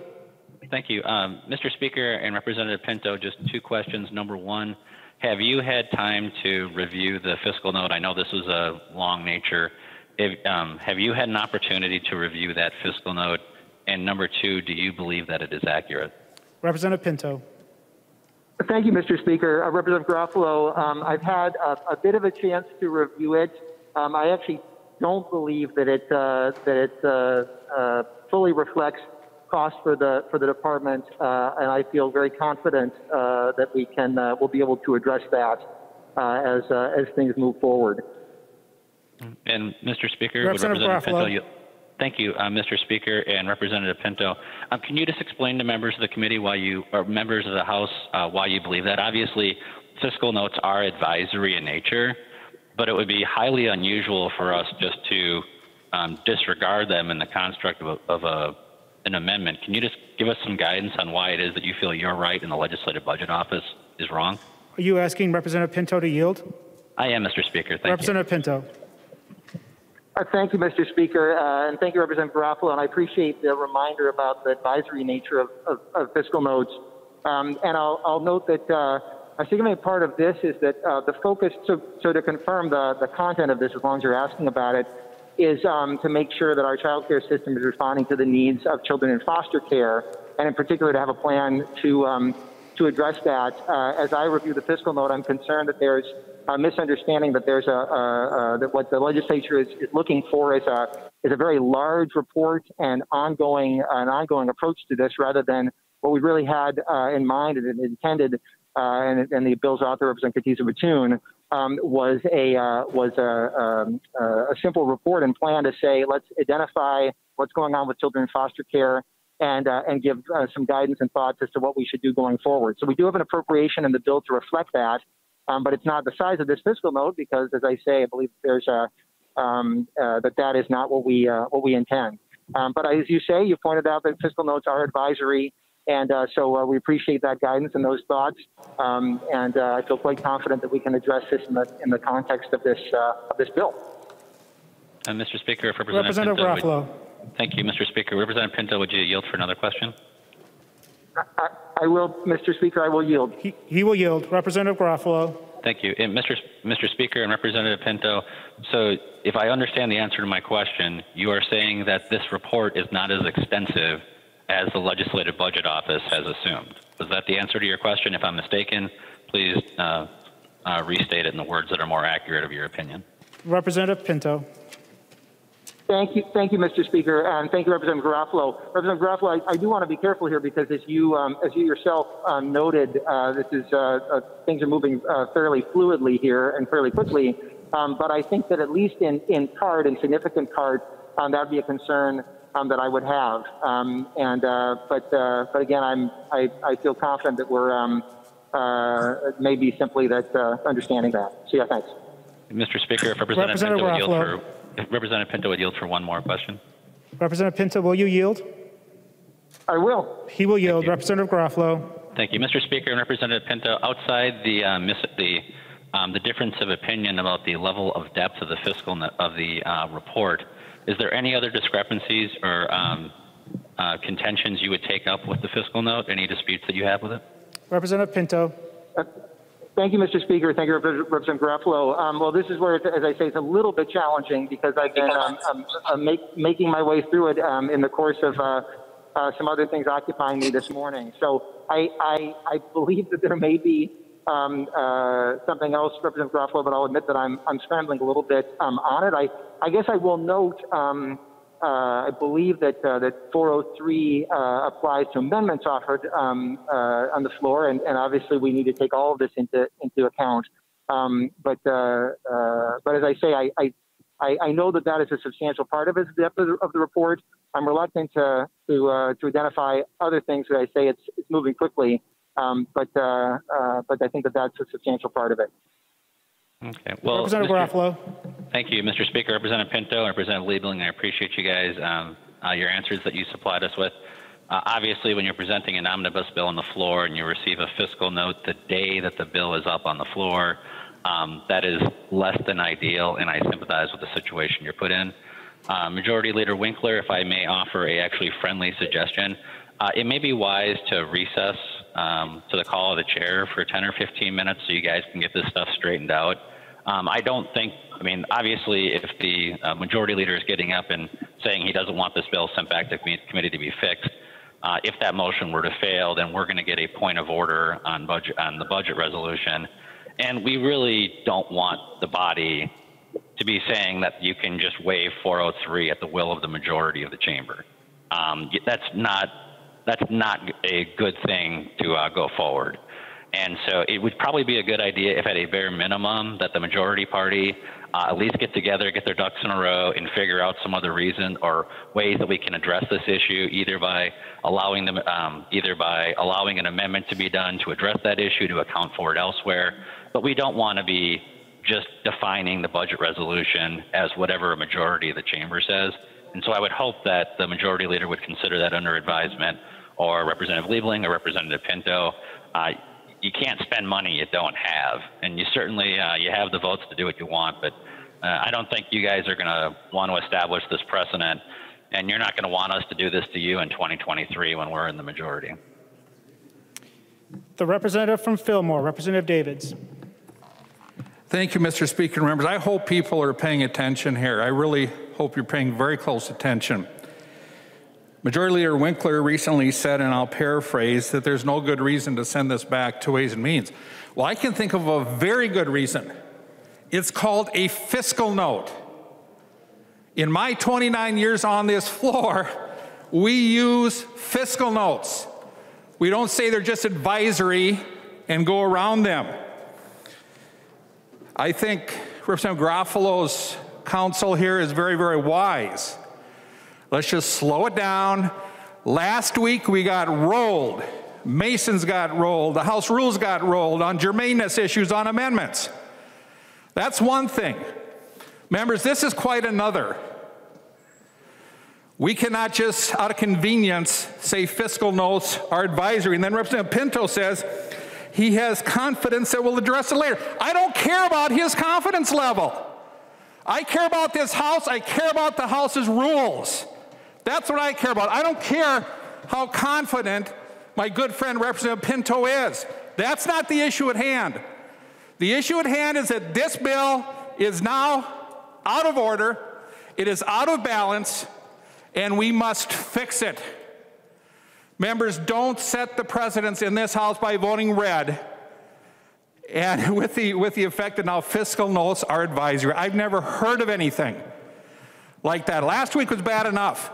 Don't start this week out even worse. This needs to be fixed. Whether it goes back to Ways and Means, just fix it. You got the votes, but don't ram it through being out of balance.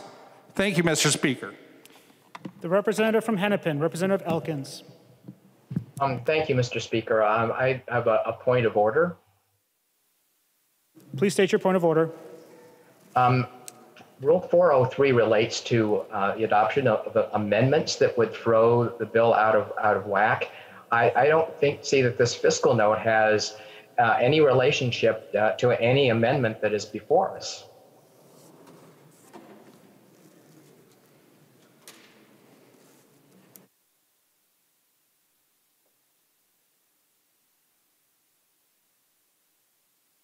Mr. Speaker, advice.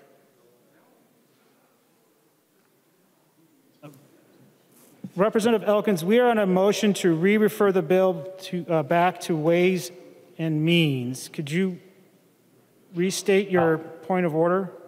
Well, the Rule 403 relates to adoption of amendments that would throw the bill out of order. There's no amendment. If we accept this point of order and refer the bill back to Ways and Means, we're saying that any belated, untimely fiscal note that came in anywhere in the process could completely derail the process. So I would urge members to vote against this. Representative Elkins, we're not on an amendment. We're on a motion to re-refer. If you could withdraw your point of order, please. I will withdraw my point of order, Mr. Speaker. Further discussion. The representative from Meeker, Representative Erdahl.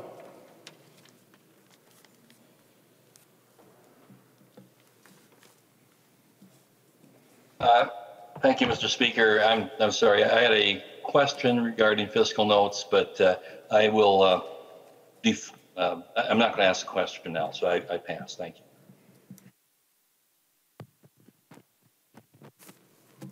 Representative Winkler.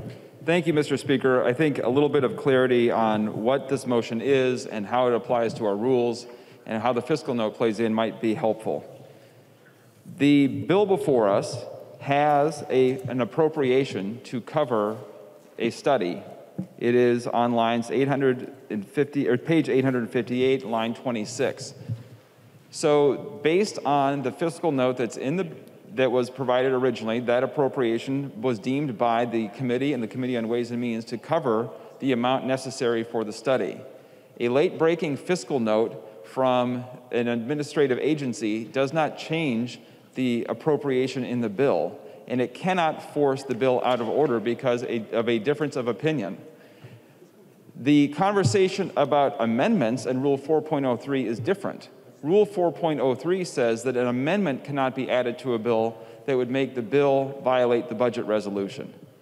This bill does not violate the budget resolution because of a change in fiscal note. We are not on a point of order to an amendment related to 4.03. We are discussing whether or not the appropriation made by the Minnesota House of Representatives is adequate to cover a fiscal note.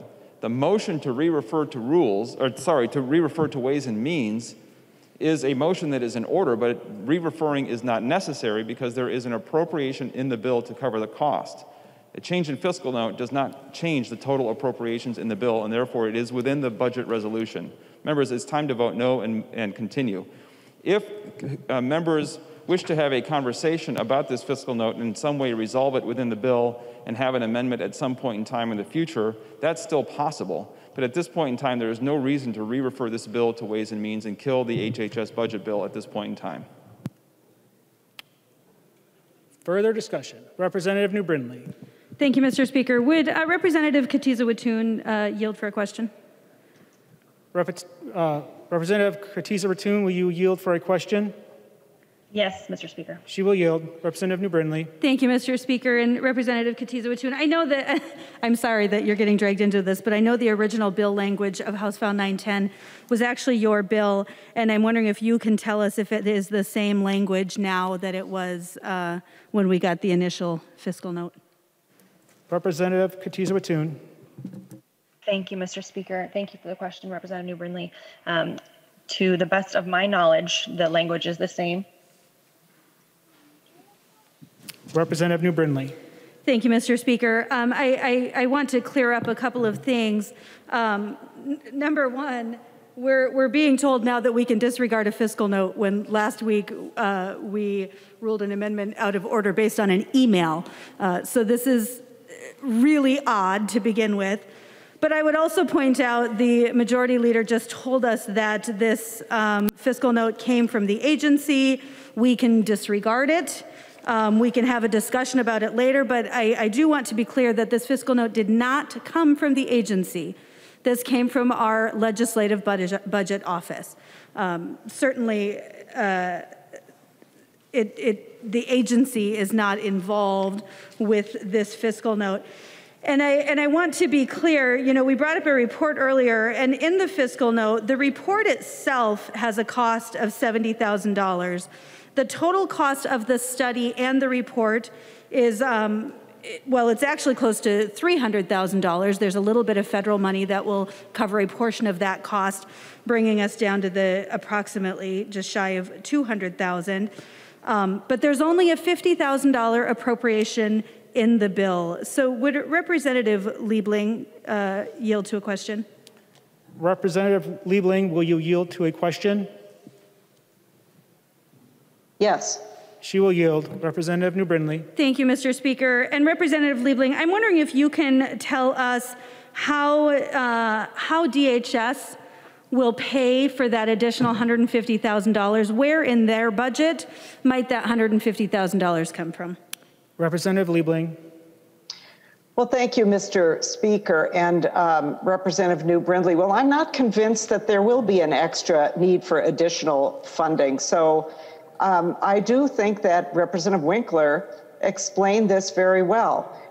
The fact that somebody has now decided that they want more money to pay for something than we are appropriating for it in the bill does not mean that that is going to happen. And I think that members who've been around for a while and have seen a lot of bills go through the system understand this, that fiscal notes are advisory, and I also don't think there's any magic to the fact that the Legislative Budget Office is doing something. Frankly, this was an extra layer of bureaucracy that I have yet to really see what value it adds. And today I'm really wondering what value it adds when we get a fiscal note for something just as we're going on the floor with a major bill.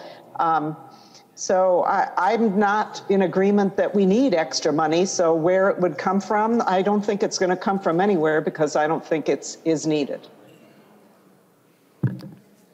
Representative New Brindley. Thank you, Mr. Speaker. This is a little odd. These are the exact arguments, or I should say these are exactly opposite the arguments that the majority was making last week on bills. Like, I forget who said it, but we understand that the majority has the votes and they can do whatever they want.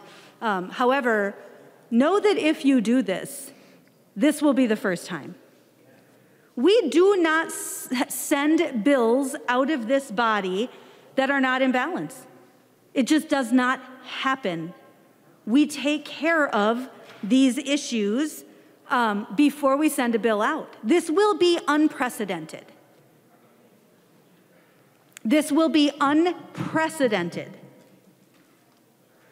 We have just been told now that in this body, we can disregard fiscal notes.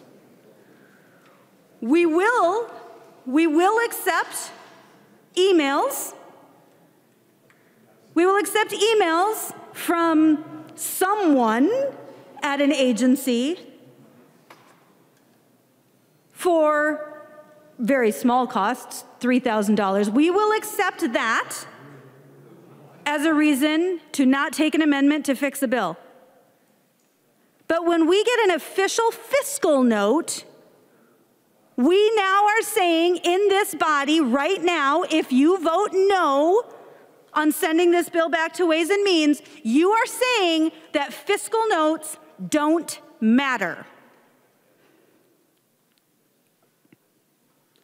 Even in the original fiscal note, before we got the revised fiscal note, there was a cost of what, almost $70 million in the original fiscal note? The appropriation in the bill doesn't even cover the cost of the original fiscal note.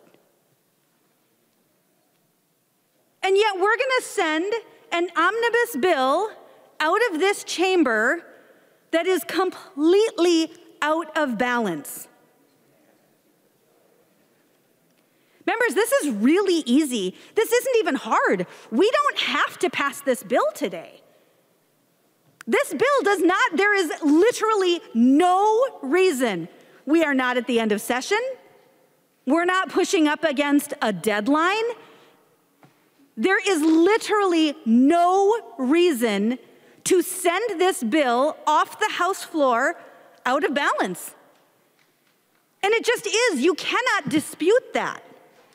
You literally cannot dispute the fact that this bill is out of balance with the House resolution, with the resolution that came out of the Ways and Means Committee. It is out of balance.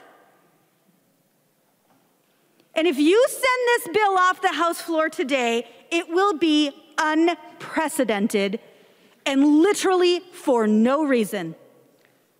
There is no deadline. We have weeks before the end of session. We can send this bill back to Ways and Means. It's a pretty simple fix.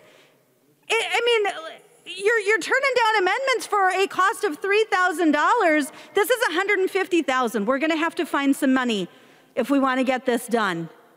But it's $150,000. Surely this bill can be fixed reasonably easily. But I tell you what, if this is how we're going to start our day, and this is how we're going to deal with amendments, if this is how we're going to deal with this bill, it's going to be a long day. Members, vote green. The representative from Carver, Representative Nash. Well, thank you, Mr. Speaker. It was my amendment last week that was ruled out of order because an email from a department said that it might cost them $3,000.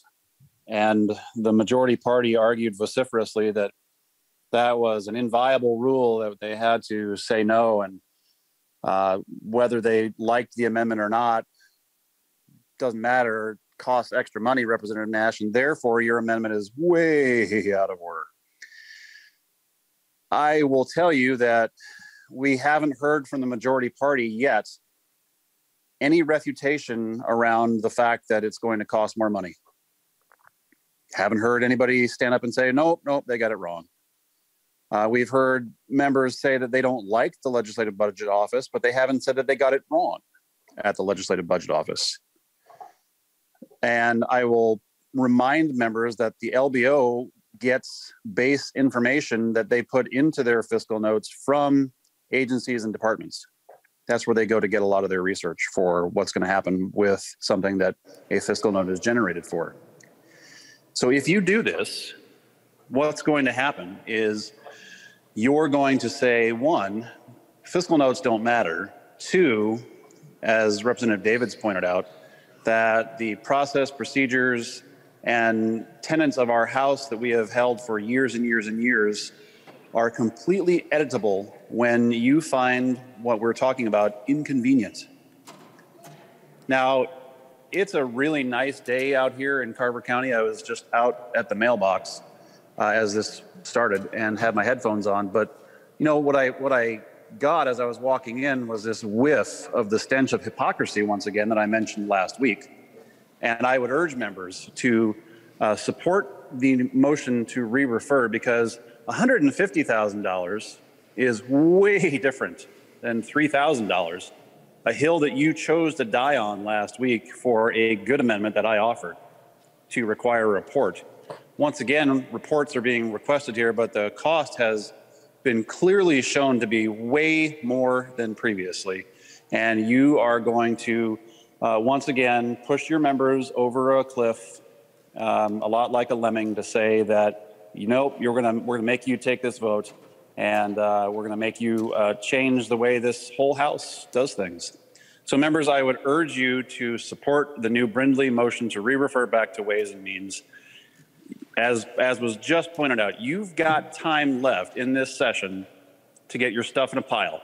This one is way out of balance and should go back to Ways and Means, where you can use your majority votes to do whatever the heck you want. But if you care anything about how process is supposed to happen, you will all vote green, and you will send it back to Ways and Means. Thank you, Mr. Speaker. The representative from Scott, Representative Albright. Thank you, Mr. Speaker. Members, I've been listening to this debate, and troubling is not a word that I use lightly. But what we're talking about here in this chamber is the integrity of our work. And that starts with understanding and making sure that if I were an accountant, things would tie out. Now, we did receive information this morning that said, wait a minute, we have a new piece of information that you should take a look at.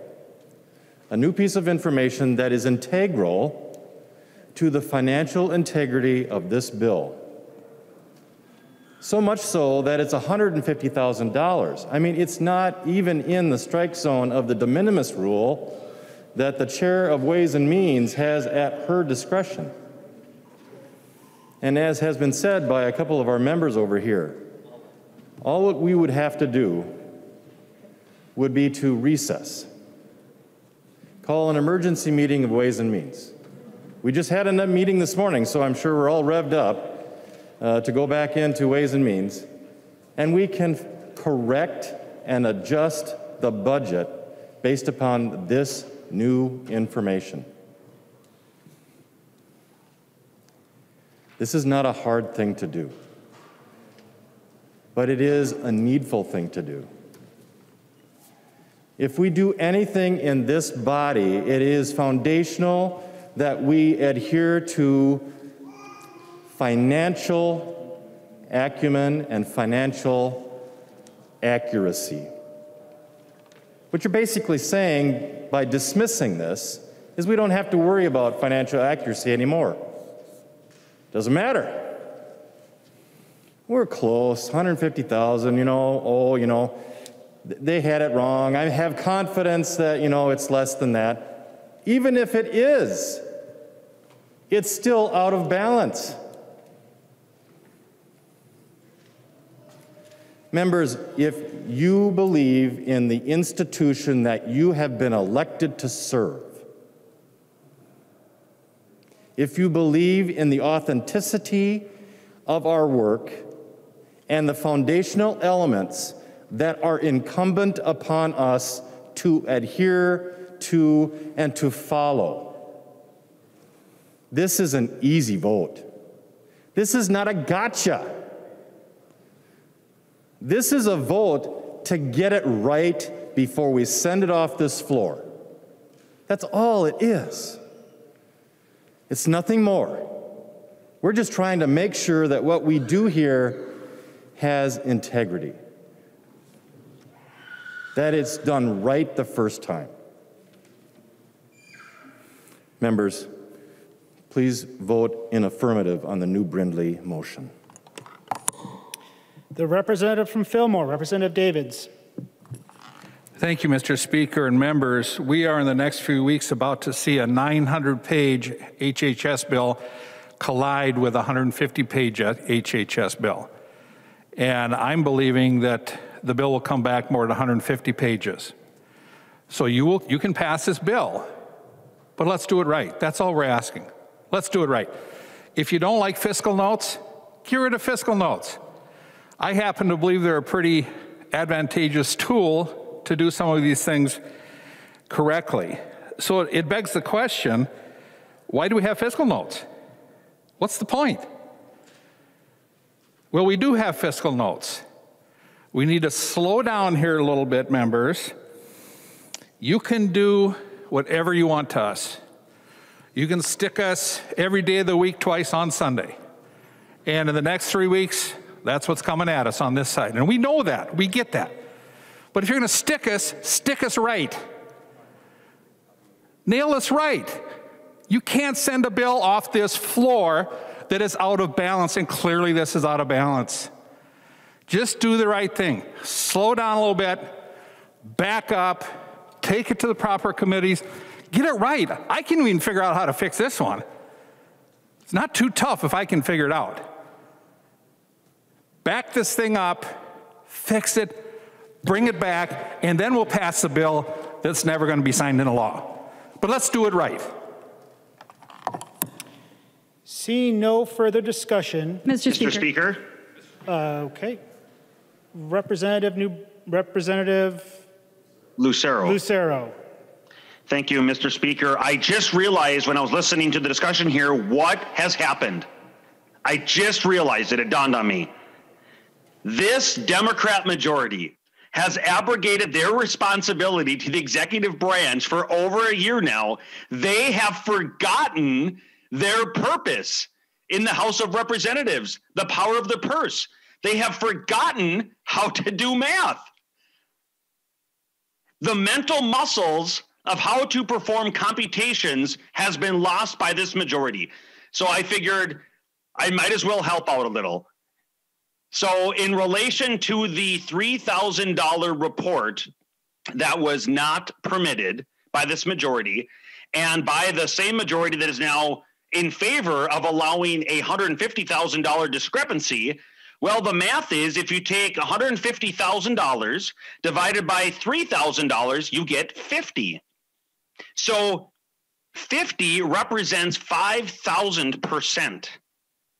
So this majority is about to permit, if they follow their leader, this Democrat majority is about to vote to allow a discrepancy in 5,000% magnitude of the discrepancy that they did not allow just a week and a half ago. Members, we need to return to our constitutional role as the legislative branch, and specifically the House of Representatives, where the power of the purse resides, and not just pass bills that aren't paid for. You know, I heard a phrase many years ago that has been relevant every day that I've heard it, and it's certainly relevant now, and that is never underestimate one's ability to rationalize.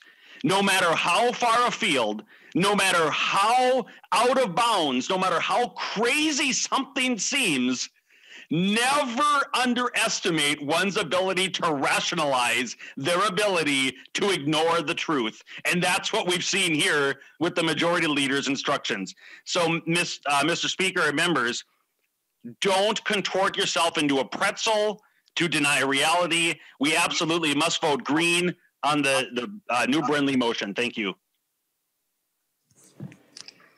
Mr. Speaker. Yes, Representative Moran.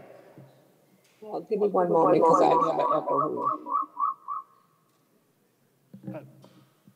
Please state your point of order. Mr. Speaker, to the point, Mr. Speaker, members, I would just like to state that when this bill was in the Ways and Means, it was certified. It was certified that it was in balance. It was in balance when it left Ways and Means per paragraph G of Rule 4.03 with the best information I had at that time, which did not include this fiscal note because it didn't exist. Now that the bill is on the floor, paragraph H or Rule 4.03 governs the bill, which only says that amendments cannot put the bill out of balance. Mr. Speaker. Further discussion. Seeing the representative from Dakota, Representative Garofalo. Thank you, Mr. Speaker. Would the majority leader yield for a question? He will yield. Representative Garofalo. Mr. Speaker and Majority Leader Winkler, you have many avenues available to you to pass this bill today under our rules. As I mentioned earlier, there can be an amendment drafted for the bill to change that. The minority party can help you. You can walk across the House floor. You can go over to Greg Davids and ask him for a check for $150,000. He has the money. He can afford it. You can delete this portion of the bill and then just pass the report by itself later. I believe you understand the math involved here, that this bill is in violation of our budget resolution.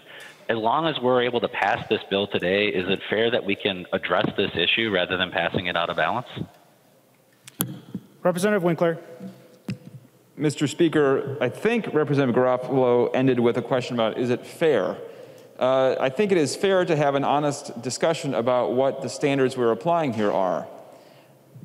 Most of the debate we've had today has been about whether an amendment would be in order if it were out of balance, because it would be adding cost to a bill that's already come out of Ways and Means.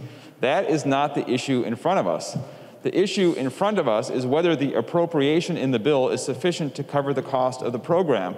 There is late-breaking information about what that cost might be. I believe Representative Pinto, because this is just coming in at the last minute, has been able to dive in a little bit deeper into the fiscal note. But the question is not whether or not an amendment would put the bill out of order under 4.03. The question is whether the appropriation is adequate in the bill. We have some difference of opinion among the people who provide fiscal notes as to the total cost. At this point in time, the bill is in balance. The bill appropriates the amount of money assigned to it under the budget resolution. It is in balance, and there is no reason to make a change at this point in time. Further investigation into that fiscal note is in order, but the fiscal note doesn't make the whole bill out of balance. So the fair thing to do would be to be clear with the body about what exactly you're arguing on behalf of this motion to re-refer to the Committee on Ways and Means. Representative Garofalo. Thank you, Mr. Speaker. If the Majority Leader would yield for another question. He will yield. Representative Garofalo. Thank you, Mr. Speaker and Representative Majority Leader. Mr. Majority Leader, my opinion is that when a bill leaves Ways and Means and an updated fiscal note shows an additional cost beyond what was appropriated in Ways and Means, that the bill is out of balance. Is your opinion that it is not? Representative Winkler. Mr. Speaker, Representative Garofalo, my opinion doesn't matter. Your opinion doesn't matter. The bill is in balance because it appropriates the same amount of money that the budget resolution calls for. Representative Garofalo. Well, Mr. Speaker, if the Majority Leader would yield for another question. He will yield. Representative Garofalo. Thank you. Mr. Speaker, Representative Majority Leader Winkler, the question I'm trying to ask you is that when new information comes available after the Ways and Means Committee, through our fiscal note process, does that information, is it relevant to the floor debate? Representative Winkler. Mr. Speaker, Representative Garofalo, a change in a fiscal note doesn't put the whole bill out of balance. When you say, does it affect our floor debate? It does if it's coming forward in the form of an amendment. The point here is that fiscal notes can change later on in the process too. A conference committee could find out that there's a different fiscal note, and that wouldn't put the bill out of balance in the House and Senate and have to send the bills back because they're out of balance in conference. The point is there is multiple steps through this process. This bill left Ways and Means with an appropriation that is consistent with the budget resolution. It continues to have an appropriation consistent with the budget resolution. And that's all there is to discuss here. If the Majority Leader would yield for another question. He will yield. Representative Garofalo. Thank you, Mr. Speaker. Majority Leader Winkler. Well, first of all, the budget resolution doesn't apply to conference committee reports. So no one's disputing that. That's what the rules say. So that argument means nothing.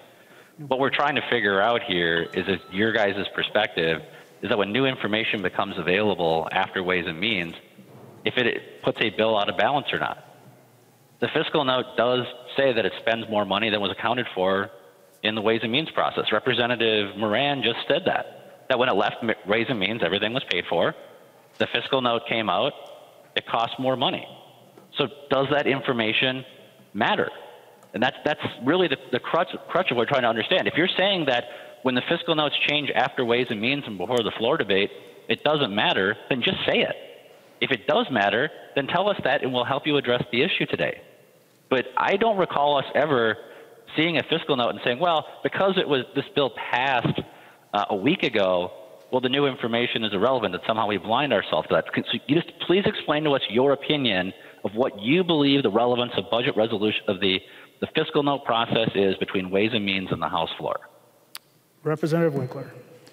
Mr. Speaker, Representative Garofalo, fiscal notes can change over the course of budget negotiations during the time we were passing budget bills.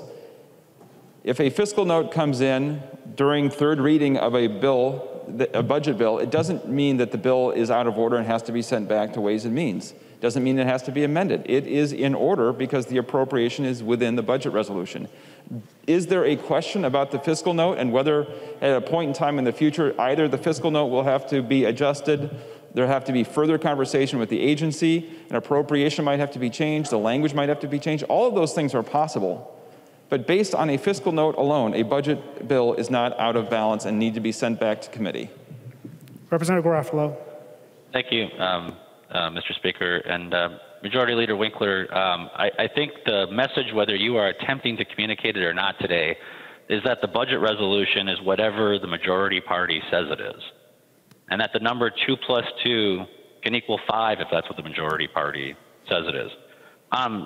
I don't understand why you guys just don't fix this within our rules. I don't know why you guys have to violate the rules to spend the money.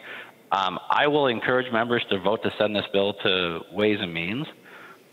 For members on my side of the aisle, please don't think that this is okay. You know, at some point you're going to be in the majority, and you may be willing to think that because Representative Winkler and the DFL did this, that it's all right. It's not. It's not okay. By taking the budget resolution process and throwing it into a shredder, it debases the entire institution. Again, the budget resolution does not apply to bills that come back from conference committee. That's not what the purpose of it is. This is a mechanism for us to make sure that we're paying for the spending that we're proposing in our chamber. So I would ask members to support the re-referral motion, and I would ask members of the DFL, either privately or publicly, to have a more honest conversation about what it is you're going to be accounting for with our accounting practices going forward. This is a bad idea, and whether you're sending the bill to committee or whether you address it with an amendment later, the better thing to do is to fix this problem and just try to redefine reality because you have 68 votes. Thank you. The representative from Olmsted, Representative Quam. Thank you, Mr. Speaker and members. And translating for the general public, we are required to have a balanced budget. So just like in your household, if you say this much for groceries, this much for the car, this much, etc., that's sort of what the committee does, simplified. So you have $100 a week to buy groceries. You put $100 in your pocket or purse, you go to the grocery store, and the total is $110, but you only got $100. Well, you either put back something or you go home and get more. We're asking the chamber to go back home, adjust the budget if it needs to be, and do it right. You know, a silly thing like being required to have a balanced budget requires us to do the process. You at home go through similar processes, and that's what we're arguing about here. If we just ignore the fact that our budget isn't balanced and something costs more, unfortunately, you at that checkout counter can't miraculously get your stuff anyway. We at the government apparently can. So I would hope everybody would vote green and act like our citizens and constituents and do the balanced thing. The representative from Ramsey, Representative Pinto. Thank you, Mr. Speaker. Members, I think there's a fundamental misunderstanding of the heart of this, and my apologies if I've contributed to it in my responses to the questions from Representative Garofalo, because Representative Garofalo, in questioning Leader Winkler, had talked about if a bill is approved in Ways and Means when a fiscal note comes out with a higher cost. But actually, members, this is the exact opposite situation. The fiscal note that came out this morning is less than the fiscal note that was on this bill when it was approved in Ways and Means. It's a lesser amount. And maybe as a sign of how fiscal notes are not science and not precise, that without any change to the bill language, it's actually more than $150,000 less than that original fiscal note. But in any case, that fiscal note was in existence when the bill was approved in Ways and Means. It had the appropriation in the bill, the language was there, and our fiscal committee, Ways and Means, approved the bill. The fact that a fiscal note comes out this morning with a lesser cost than what is approved in Ways and Means, I think kind of eliminates a lot of the discussion that we've been having. There's no reason to send it back to assess this lesser fiscal note. We should move on and vote green. Thank you, Mr. Speaker, members. Further discussion. Representative New Brindley. Thank you, Mr. Speaker. I appreciate Representative Pinto trying to clarify some things, because I do think that there has been a lot of sort of off information in this conversation. And number one, would Representative Moran yield to a question? Representative Moran, will you yield to a question? Yes. She will yield. Representative New Brindley. Thank you, Mr. Speaker. It is in Rule 4.03G. It says the Ways and Means must reconcile finance and revenue bills with the resolution. That's the resolution that comes out of Ways and Means. It's the budget, those overarching numbers. And I'm wondering, Representative Moran, if you can tell us a little bit about what process is used to make sure that, that the finance and revenue bills are reconciled with the resolution. Representative Moran. Mr. Speaker and member to Representative New Brinkley, I would like to state that in paragraph 3G of Rules 403, that again, with the best information that was had at that time, which did not include any fiscal note of amendment because it did not exist, that it was appropriate and still is appropriate that it is in balance.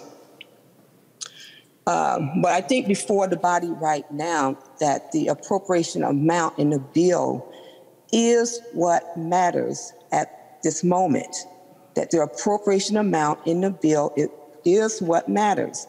And the spreadsheet from the House Fiscal shows that the total spending matched perfectly with the target in the resolution. Representative New Brindley. Thank you, Mr. Speaker, and thank you, Representative Moran. Would Representative Moran yield to another question? Representative Moran, will you yield? Yes. She will yield. Representative New Brindley. Thank you, Mr. Speaker. The bill, I'm wondering, the bill language, the appropriation in the bill clearly does not reconcile with the cost explained in the fiscal note. So Representative Moran, can you tell us how you reconcile those discrepancies? Representative Moran.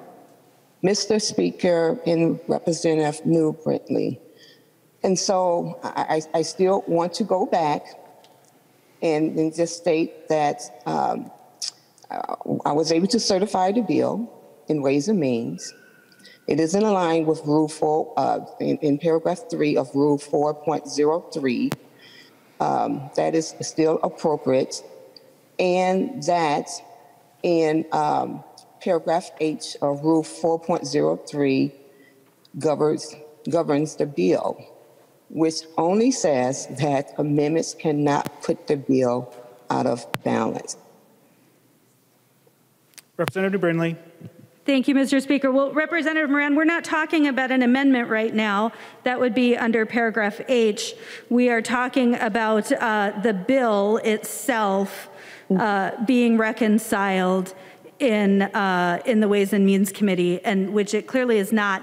Interestingly, I mean, I guess I should say thank you to the majority for now making the point that we made last week. Last week, we made the point that costs mattered, not just the appropriation in the bill. Or I should say, we made the point that the appropriation was already funded and that there was enough money in the appropriation to cover the bill. You're making the opposite point now. It's very strange. And I guess there's been some confusion as well, and I apologize as Representative Pinto, I appreciate that. There's been some confusion, and would Representative Pinto yield to a question? Representative Pinto, will you yield for a question? Yes, I will, Mr. Speaker. He will yield. Representative Brindley. Thank you, Mr. Speaker. So, well, first of all, I will offer some clarity. I actually have the original fiscal note from April 8th here. And in this fiscal note, it says that there is a general fund cost to the Human Services Department of $197,000. And then I have the fiscal note that came out today, this morning, and it has a general fund cost to the Department of Health and Human Services, or to the Department of Human Services, of $197,000. So that cost did not decrease. And of course, as we know, the general fund is what we're talking about when we're looking at the budget resolution. And so I'm wondering, Representative Pinto, if you can tell us, one, what you are looking at when you're talking about the cost decreasing. Let's start with that question. Representative Pinto. Thank you, Mr. Speaker. And Representative New Brindley, thanks so much for pointing that out. I think you've actually made my point even better. So first of all, to answer your question, the note had reflected costs in other departments, in the education department as well. And again, I think it was a misunderstanding of the language. But in any case, you are correct, though, that the human services cost stays the same. But Representative New Brindley, I'll then point out to you even more than that our Ways and Means Committee had the fiscal note, approved the bill as is. That is our fiscal committee that passes muster on bills. And they approved it. And as you say, so when I'm talking about the decrease, I'm talking about the total cost in several areas. And again, without the language changing, the total cost dropped by more than 150,000, thus showing again that it's there can be this is more of an art than a science in terms of the advice that's being provided to us in our role, because of course we get the final say. But I will note that the general fund human services portion of this, as you say, that part did in fact stay the same, and that has already been approved by Ways and Means. So for that reason alone, there'd be no reason to send this bill back to Ways and Means, so they can simply approve the thing that they already approved a week and a half ago, whenever it was in Ways and Means. Representative New Brindley. Would Representative Pinto yield to another question? Representative Pinto, will you yield? I will. He will. Thank you, Mr. Speaker. And thank you, Representative Pinto. And there were a lot of words there, and I appreciate that. But I'm wondering, the cost didn't change. The cost was $197,000 on April 8th. On April 12th, this bill was adopted into the committee report with an appropriation of $50,000. And now we have a new, or a fiscal note this morning confirming the $197,000 cost. But yet there's only a $50,000 appropriation in the bill when there is almost $200,000 in cost. And I'm wondering, Representative Pinto, who told you that the cost would only be $50,000 instead of the $197,000? Representative Pinto. Well, thank you, Mr. Speaker. Thank you, Representative New Brindley. Well, I mean, I guess the real question, I suppose, Representative New Brindley, is for those members who are on the Ways and Means Committee. That committee, our fiscal committee, approved the bill as is, with that, with the appropriation to human services being in the amount that it is, with again the cost as a whole being less than when the committee approved that. And so, you know, the nature of this, again, this is a report on children in foster care and child care. And I think there's very there's good reason to believe such a report that's an appropriate amount. But here's the thing, Representative New Brindley, my opinion doesn't matter, and yours doesn't matter either, I suppose, at this point. You're making a motion to refer this bill back to the committee whose opinion does matter, and they've already spoken. And they've approved this bill and this provision and this amount as is. So that, to my mind, is the real question, and it's already been answered. Representative New Brindley. Thank you, Mr. Speaker. Would Representative Pinto yield for one more question? I'm guessing yes. Representative Pinto, will you yield? I will, Mr. Speaker. You will. Thank you, Mr. Speaker. And Representative Pinto, we were told that there was a lower cost in the new fiscal note for the report. And I am not seeing that. Can you please direct me towards that information? Representative Pinto. Thank you, Mr. Speaker. And Representative New Brindley, and again, I may have been a little bit confused earlier talking to Representative Garofalo, but as you're looking at the notes, if you have them in front of you, Representative New Brindley, the total cost over 4 years with 2 biennia adds up to roughly $470,000 in the original fiscal note.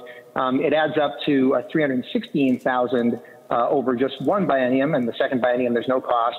So that's a drop from 473,000 to 316,000, and that Representative Brindley explains the drop. Again, members, when you're thinking about this, as you're deciding at any point, both in this and the future, recognize this is actually a cheaper cost than when it was approved in Ways and Means. Cheaper overall, the same cost for general fund for human services. Representative New Brindley. Thank you, Mr. Speaker. I had to giggle a little bit that we were just told that the original cost was roughly $70,000 and the new cost is roughly $68,000. So we are about $2,000 closer to balance, I suppose, but that struck my funny bone, so thank you for that. And I apologize because this is being kicked back to Ways and Means. Would Representative Moran yield to another question? Representative Moran, will you yield? Yes. She will yield. Representative New Brindley. Thank you, Mr. Speaker. And Representative Moran, I will ask this question of you because your colleague punted to Ways and Means. On April 8th, a fiscal note came out saying that there would be a cost of $197,000 to this bill.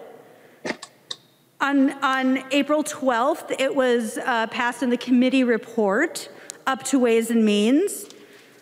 Today, there was a cost again, and excuse me, in that committee report, it was given a $50,000 appropriation. And then today again, it was confirmed that the cost is actually $197,000. So I'm wondering, Representative Moran, if you can tell us what information or data did you use to reconcile that $50,000 appropriation with the $197,000 cost? Representative Moran. Mr. Speaker and Representative Newt Brindley, it is the judgment of the legislature how much to spend based on the fiscal note. And if a bill appropriates a specific amount of money for a provision, that is the prerogative of the legislature, and the appropriation is static, regardless of a new fiscal note. Because we put a specific number in the bill, that number doesn't change from a new fiscal note, and the spreadsheet doesn't change from a new fiscal note. Representative New Brindley. Thank you, Mr. Speaker. Again, that tickles my funny bone a little bit. We were just told that the legislature, we can decide if the money is enough or not. So I don't know, what does that mean? That as a legislature, we can say, well, we know, Department of Education, that you are telling us that it costs tens of billions of dollars to educate our kids. But you know what? We actually don't believe you, and we think that $10 million should do it. Like, what is this? How are we making decisions? The response we just got is crazy. That's like me telling my electric company, and I appreciate Representative Kwan bringing this back to really simple terms. You know, when I make a family budget at my house, I have those fixed items, right? I've got my mortgage payment, car payment, different things that are fixed, and then I've got, you know, variable expenses. My food budget adjusts a little bit each month. My electricity cost goes up and down each month a little bit. This is like my electric company telling me that I owe them $200, and I say, oh no, I am appropriating $100 for you. So that's going to have to do. That will have to solve your problem here. What? That is literally what we were just told. That the legislature can appropriate whatever we want, regardless of what the actual cost is. This discussion has gone so far afield from reality at this point. I'm going to read it again. This is really simple. After the adoption of a resolution by the Committee on Ways and Means, which has been done, the Committee on Ways and Means must reconcile finance and revenue bills with the resolution. Frankly, Representative Moran, you were wrong when you certified to the House that it was reconciled. We don't even care. We don't care who's to blame. We don't care that this is a simple problem to fix. It's not a big deal. As I said, let's just fix it. Let's just fix it. This bill was already sent back to Ways and Means last week. And when it was sent back to Ways and Means, they both changed the budget resolution. They amended the budget resolution because they had to do that to make it work, to make it in balance. And then they also fixed the bill. Because that's what we do. That's what we do in this body. When we know that there's a mistake, we do not send a bill off this floor out of balance when we know it is out of balance. Members, understand that if you vote no, this is unprecedented. We do not send bills out of the House chamber out of balance. I mean, we know that the majority, that the DFL majority has completely thrown the rules out the window this year, as is evidenced by the debate we're having right now. We know that, we're going to misuse germaneness. We're going to misuse these rules all day long. We get that that's the DFL playbook this year. But this is different. This is different. This is the House body. This is the House saying, hey, we know that this is the cost. We don't have quite enough money to pay that cost, but we're going to do it anyway. We have a balanced budget amendment in this state. It is in our state constitution that our budget must be balanced. And if we send a bill off the House floor today that is not in balance, it will be unprecedented. We do not do this. It's so clear. We couldn't get an answer. However, the information that the committee had on April 8th was that there was a $197,000 cost to this study and report. On the 12th, the committee adopted a committee report with only a $50,000 appropriation.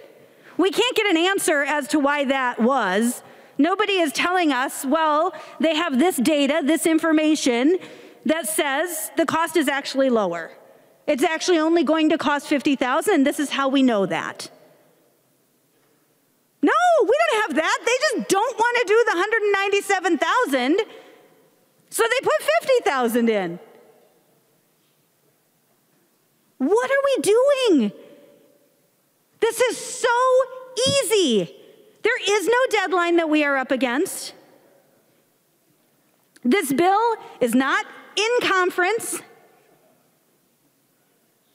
There is literally no reason to not send this bill back to Ways and Means, fix it, and bring it back to the floor. No reason. The only reason we would not do that is because the pride of our DFL counterparts won't allow it.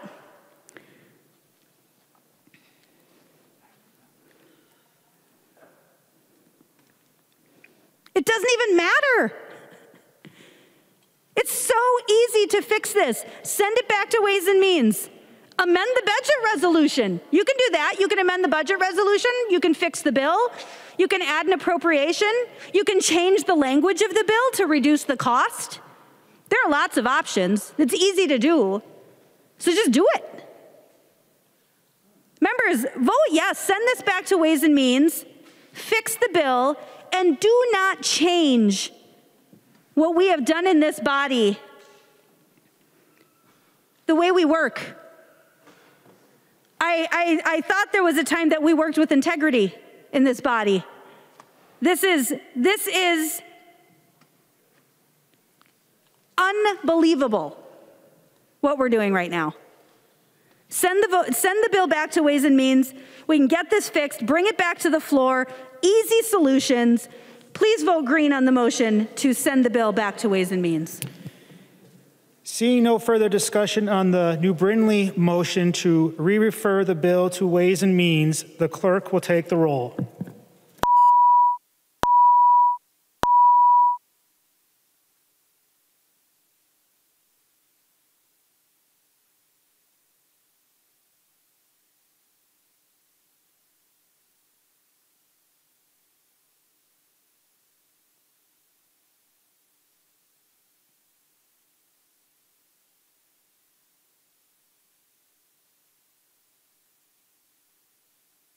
Members, please vote.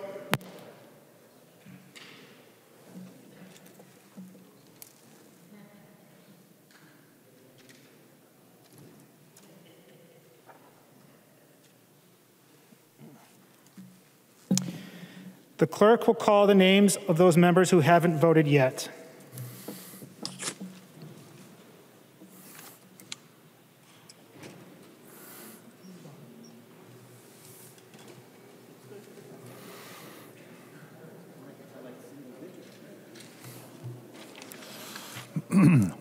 Feist.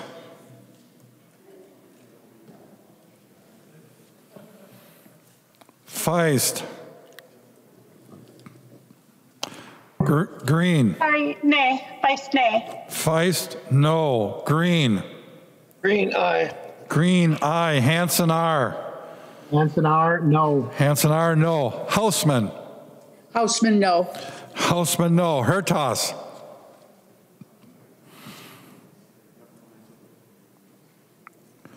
Hertas. McDonald. McDonald, aye. McDonald, aye. Nash.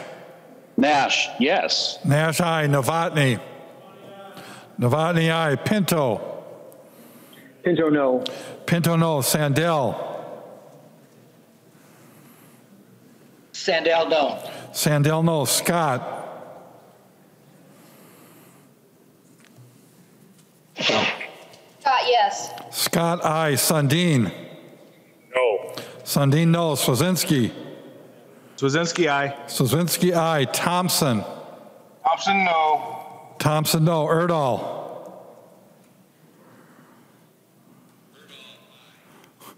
Erdahl, aye. Wolgamott. Wolgamott, no. The clerk will close the roll.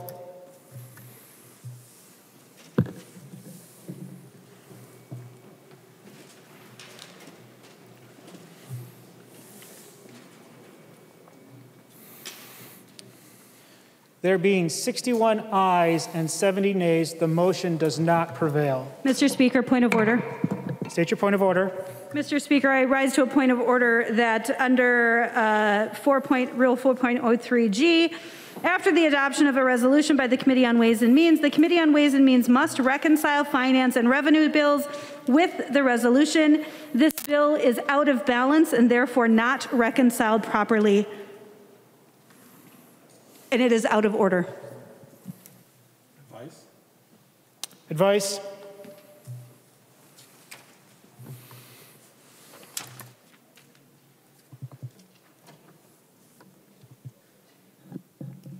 Advice for the Speaker.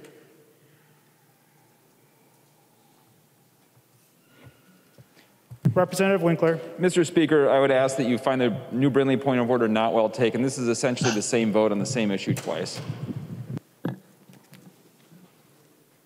Any further advice?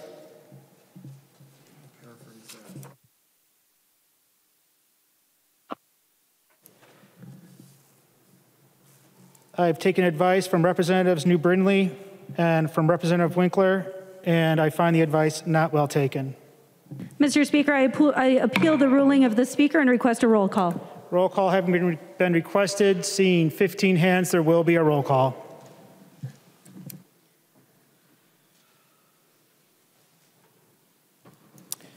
The question before the body is, shall the decision of the Speaker stand as the judgment of the House? A yes or green vote supports the ruling of the Speaker. A no or red vote goes against the ruling of the Speaker. The clerk will take the roll. Can we speak to the motion, Mr. Speaker? I'm sorry. Yes, Representative New Brindley. Thank you, Mr. Speaker. Would Representative Moran yield to a question? Representative Moran, will you yield? Yes. She will yield. Representative New Brindley. Thank you, Mr. Speaker. So last week, we had a debate on the floor. There was an appropriation in the bill. However, someone at an agency indicated that there would be additional cost. It would cost an additional $3,000 beyond what was given in the appropriation. The appropriation was based on fiscal data. So today we have a situation where there's an appropriation for $50,000, but the actual costs, we're being told, are $197,000. So I'm wondering, Representative Moran, can you tell the body what information you used to determine that a $50,000 appropriation was okay rather than the $197,000 that the fiscal note indicated was necessary? Representative Moran. Mr. Speaker, Representative New Brindley and members, I will go back to as this bill left out of Ways and Means and state that because we put a specific number in the bill, that number doesn't change from a new fiscal note and the spreadsheet doesn't change from a new fiscal note. That $3,000 cost was an amendment, not the underlying bill. If this was a concern when the bill was in Ways and Means, member could have raised the concern then, but there was no objections to this appropriation by the members of any caucus. Representative Brindley. Thank you, Mr. Speaker. Well, thankfully, the majority spent plenty of time talking this morning and gave us plenty of time to review the fiscal notes and the history of what happened here, which allowed us the time to investigate and figure out that this bill was indeed out of balance. And I see that we're not getting an answer, actually, on why costs actually don't matter now. Last week, we were told that costs are the only thing that matters. This week, we're being told that costs don't matter at all. It's just the appropriation. That's what matters. We're not getting an answer on how we determine whether or not the finance and revenue bills are reconciled with the resolution. We're not getting any actual answers. It is incredibly disappointing that no one is even paying attention to this debate right now. I mean, Representative Doubt, Leader Doubt talked last week about everyone hiding under their desks. Well, right now, everyone's eyes are forward. Heaven forbid we actually engage in this kind of conversation. Heaven forbid we care about the integrity of this institution.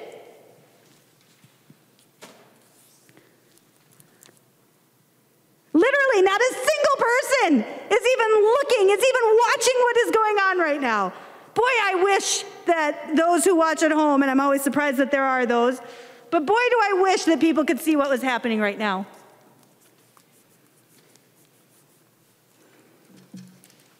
Because if we were engaged and we were paying attention, I actually do have faith in my colleagues across the aisle. I actually do believe that they are people of integrity and that they are here for the right reason. And I believe if they were paying attention, they would care about the integrity of this motion. Point of order, Mr. Speaker. Please state your point of order. Mr. Speaker, Representative New Brindley is consistently raising issues of motives and personalities in this discussion on an appeal of a ruling that the body has already decided in the last motion that she brought. She's out of order. Members, please keep the discussion to the motion before us, which is the appeal of the ruling of the Speaker. Representative New Brindley. Mr. Speaker, thank you. And I apologize. I didn't realize that giving credit to my colleagues was also out of order. I don't like the idea of being less kind in the future, but perhaps I will be less generous in my comments. But to be clear, the motion that we already voted on was to send the bill back to Ways and Means. That was voted down by the body. So now we are actually voting to appeal the ruling of the Speaker, because we actually do believe that this motion or this bill is not properly reconciled, that it's out of balance. Those are two different things. So the body decided not to send it back to Ways and Means, and now we are on a point of order, just to be clear what we're talking about. And like I said, I do believe actually in the integrity of my colleagues, and if folks were paying attention and engaged in the debate, I think that they would choose to vote with me today, and they would vote no to overturn the ruling of the Speaker. And that is what I would ask when this bill is so clearly out of balance. Thank you, Mr. Speaker. The representative from Wright, Representative Lucero. Thank you, Mr. Speaker. And as I was listening to the chair of Ways and Means speak in both the previous motion and in this motion, several times now, we've all heard the chair say this body is the one who determines how much we're going to appropriate for a requirement. And regardless of what the fiscal note says, she's continuing to advocate that what has been allocated is enough when we know it is not enough. And so for those who've been around, we know what comes next year. But for those first-term members, many in the majority party, let me explain what comes next year in the off year. And that is supplementary budget requests from state agencies. And that is where there has been an unexpected additional amount of money spent beyond what was appropriated. They need to make up that gap. And so what we are seeing here, if this bill were to pass and become law as written, the chair of Ways and Means has stated, we're going to allocate $50,000 for something that is going to cost $200,000. That's deficit spending. And so we would be setting up a situation where guaranteed next year, we are mandating an action and we are not appropriating enough funds to cover the actions. And therefore, we know they will be coming to us next year with a supplementary budget request. Members, we don't want that. Why would we do that? We don't want to do that. We want to fix it, or at least we should fix it. And that's why we absolutely need to vote red, because the Speaker got this ruling wrong. Vote red, members. Thank you. Members, the question before the body is, shall the decision of the Speaker stand as the judgment of the House? A yes or green vote supports the ruling of the Speaker. A no or red vote goes against the Speaker. The clerk will take the roll.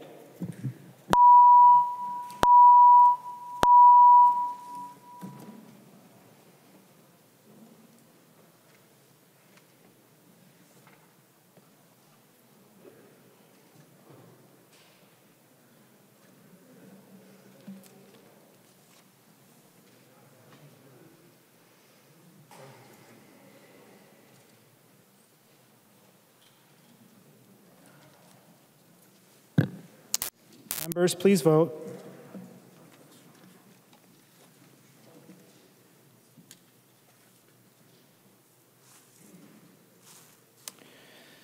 Will the clerk call the names of those members who have not voted yet?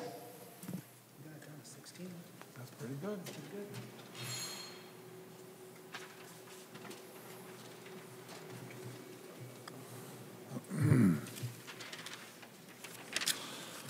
Drazkowski. Drazkowski, no. Drazkowski, no. Hansen, R. Hansen, R. Aye. Hansen, R. Aye. Hausman. Hausman, aye. Hausman, aye. Heinrich. Heinrich, no. Heinrich, no. Hertas. Hertas. Mason.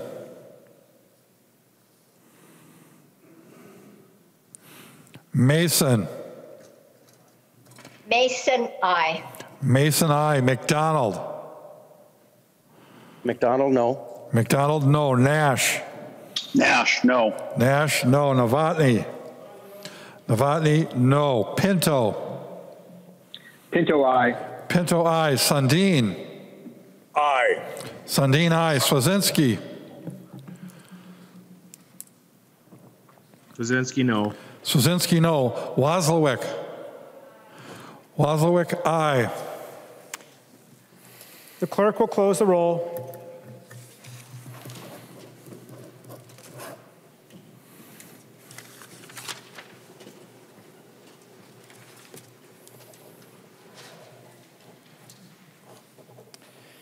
There being 70 ayes and 61 nays, it is the judgment of the House that the decision of the Speaker shall stand.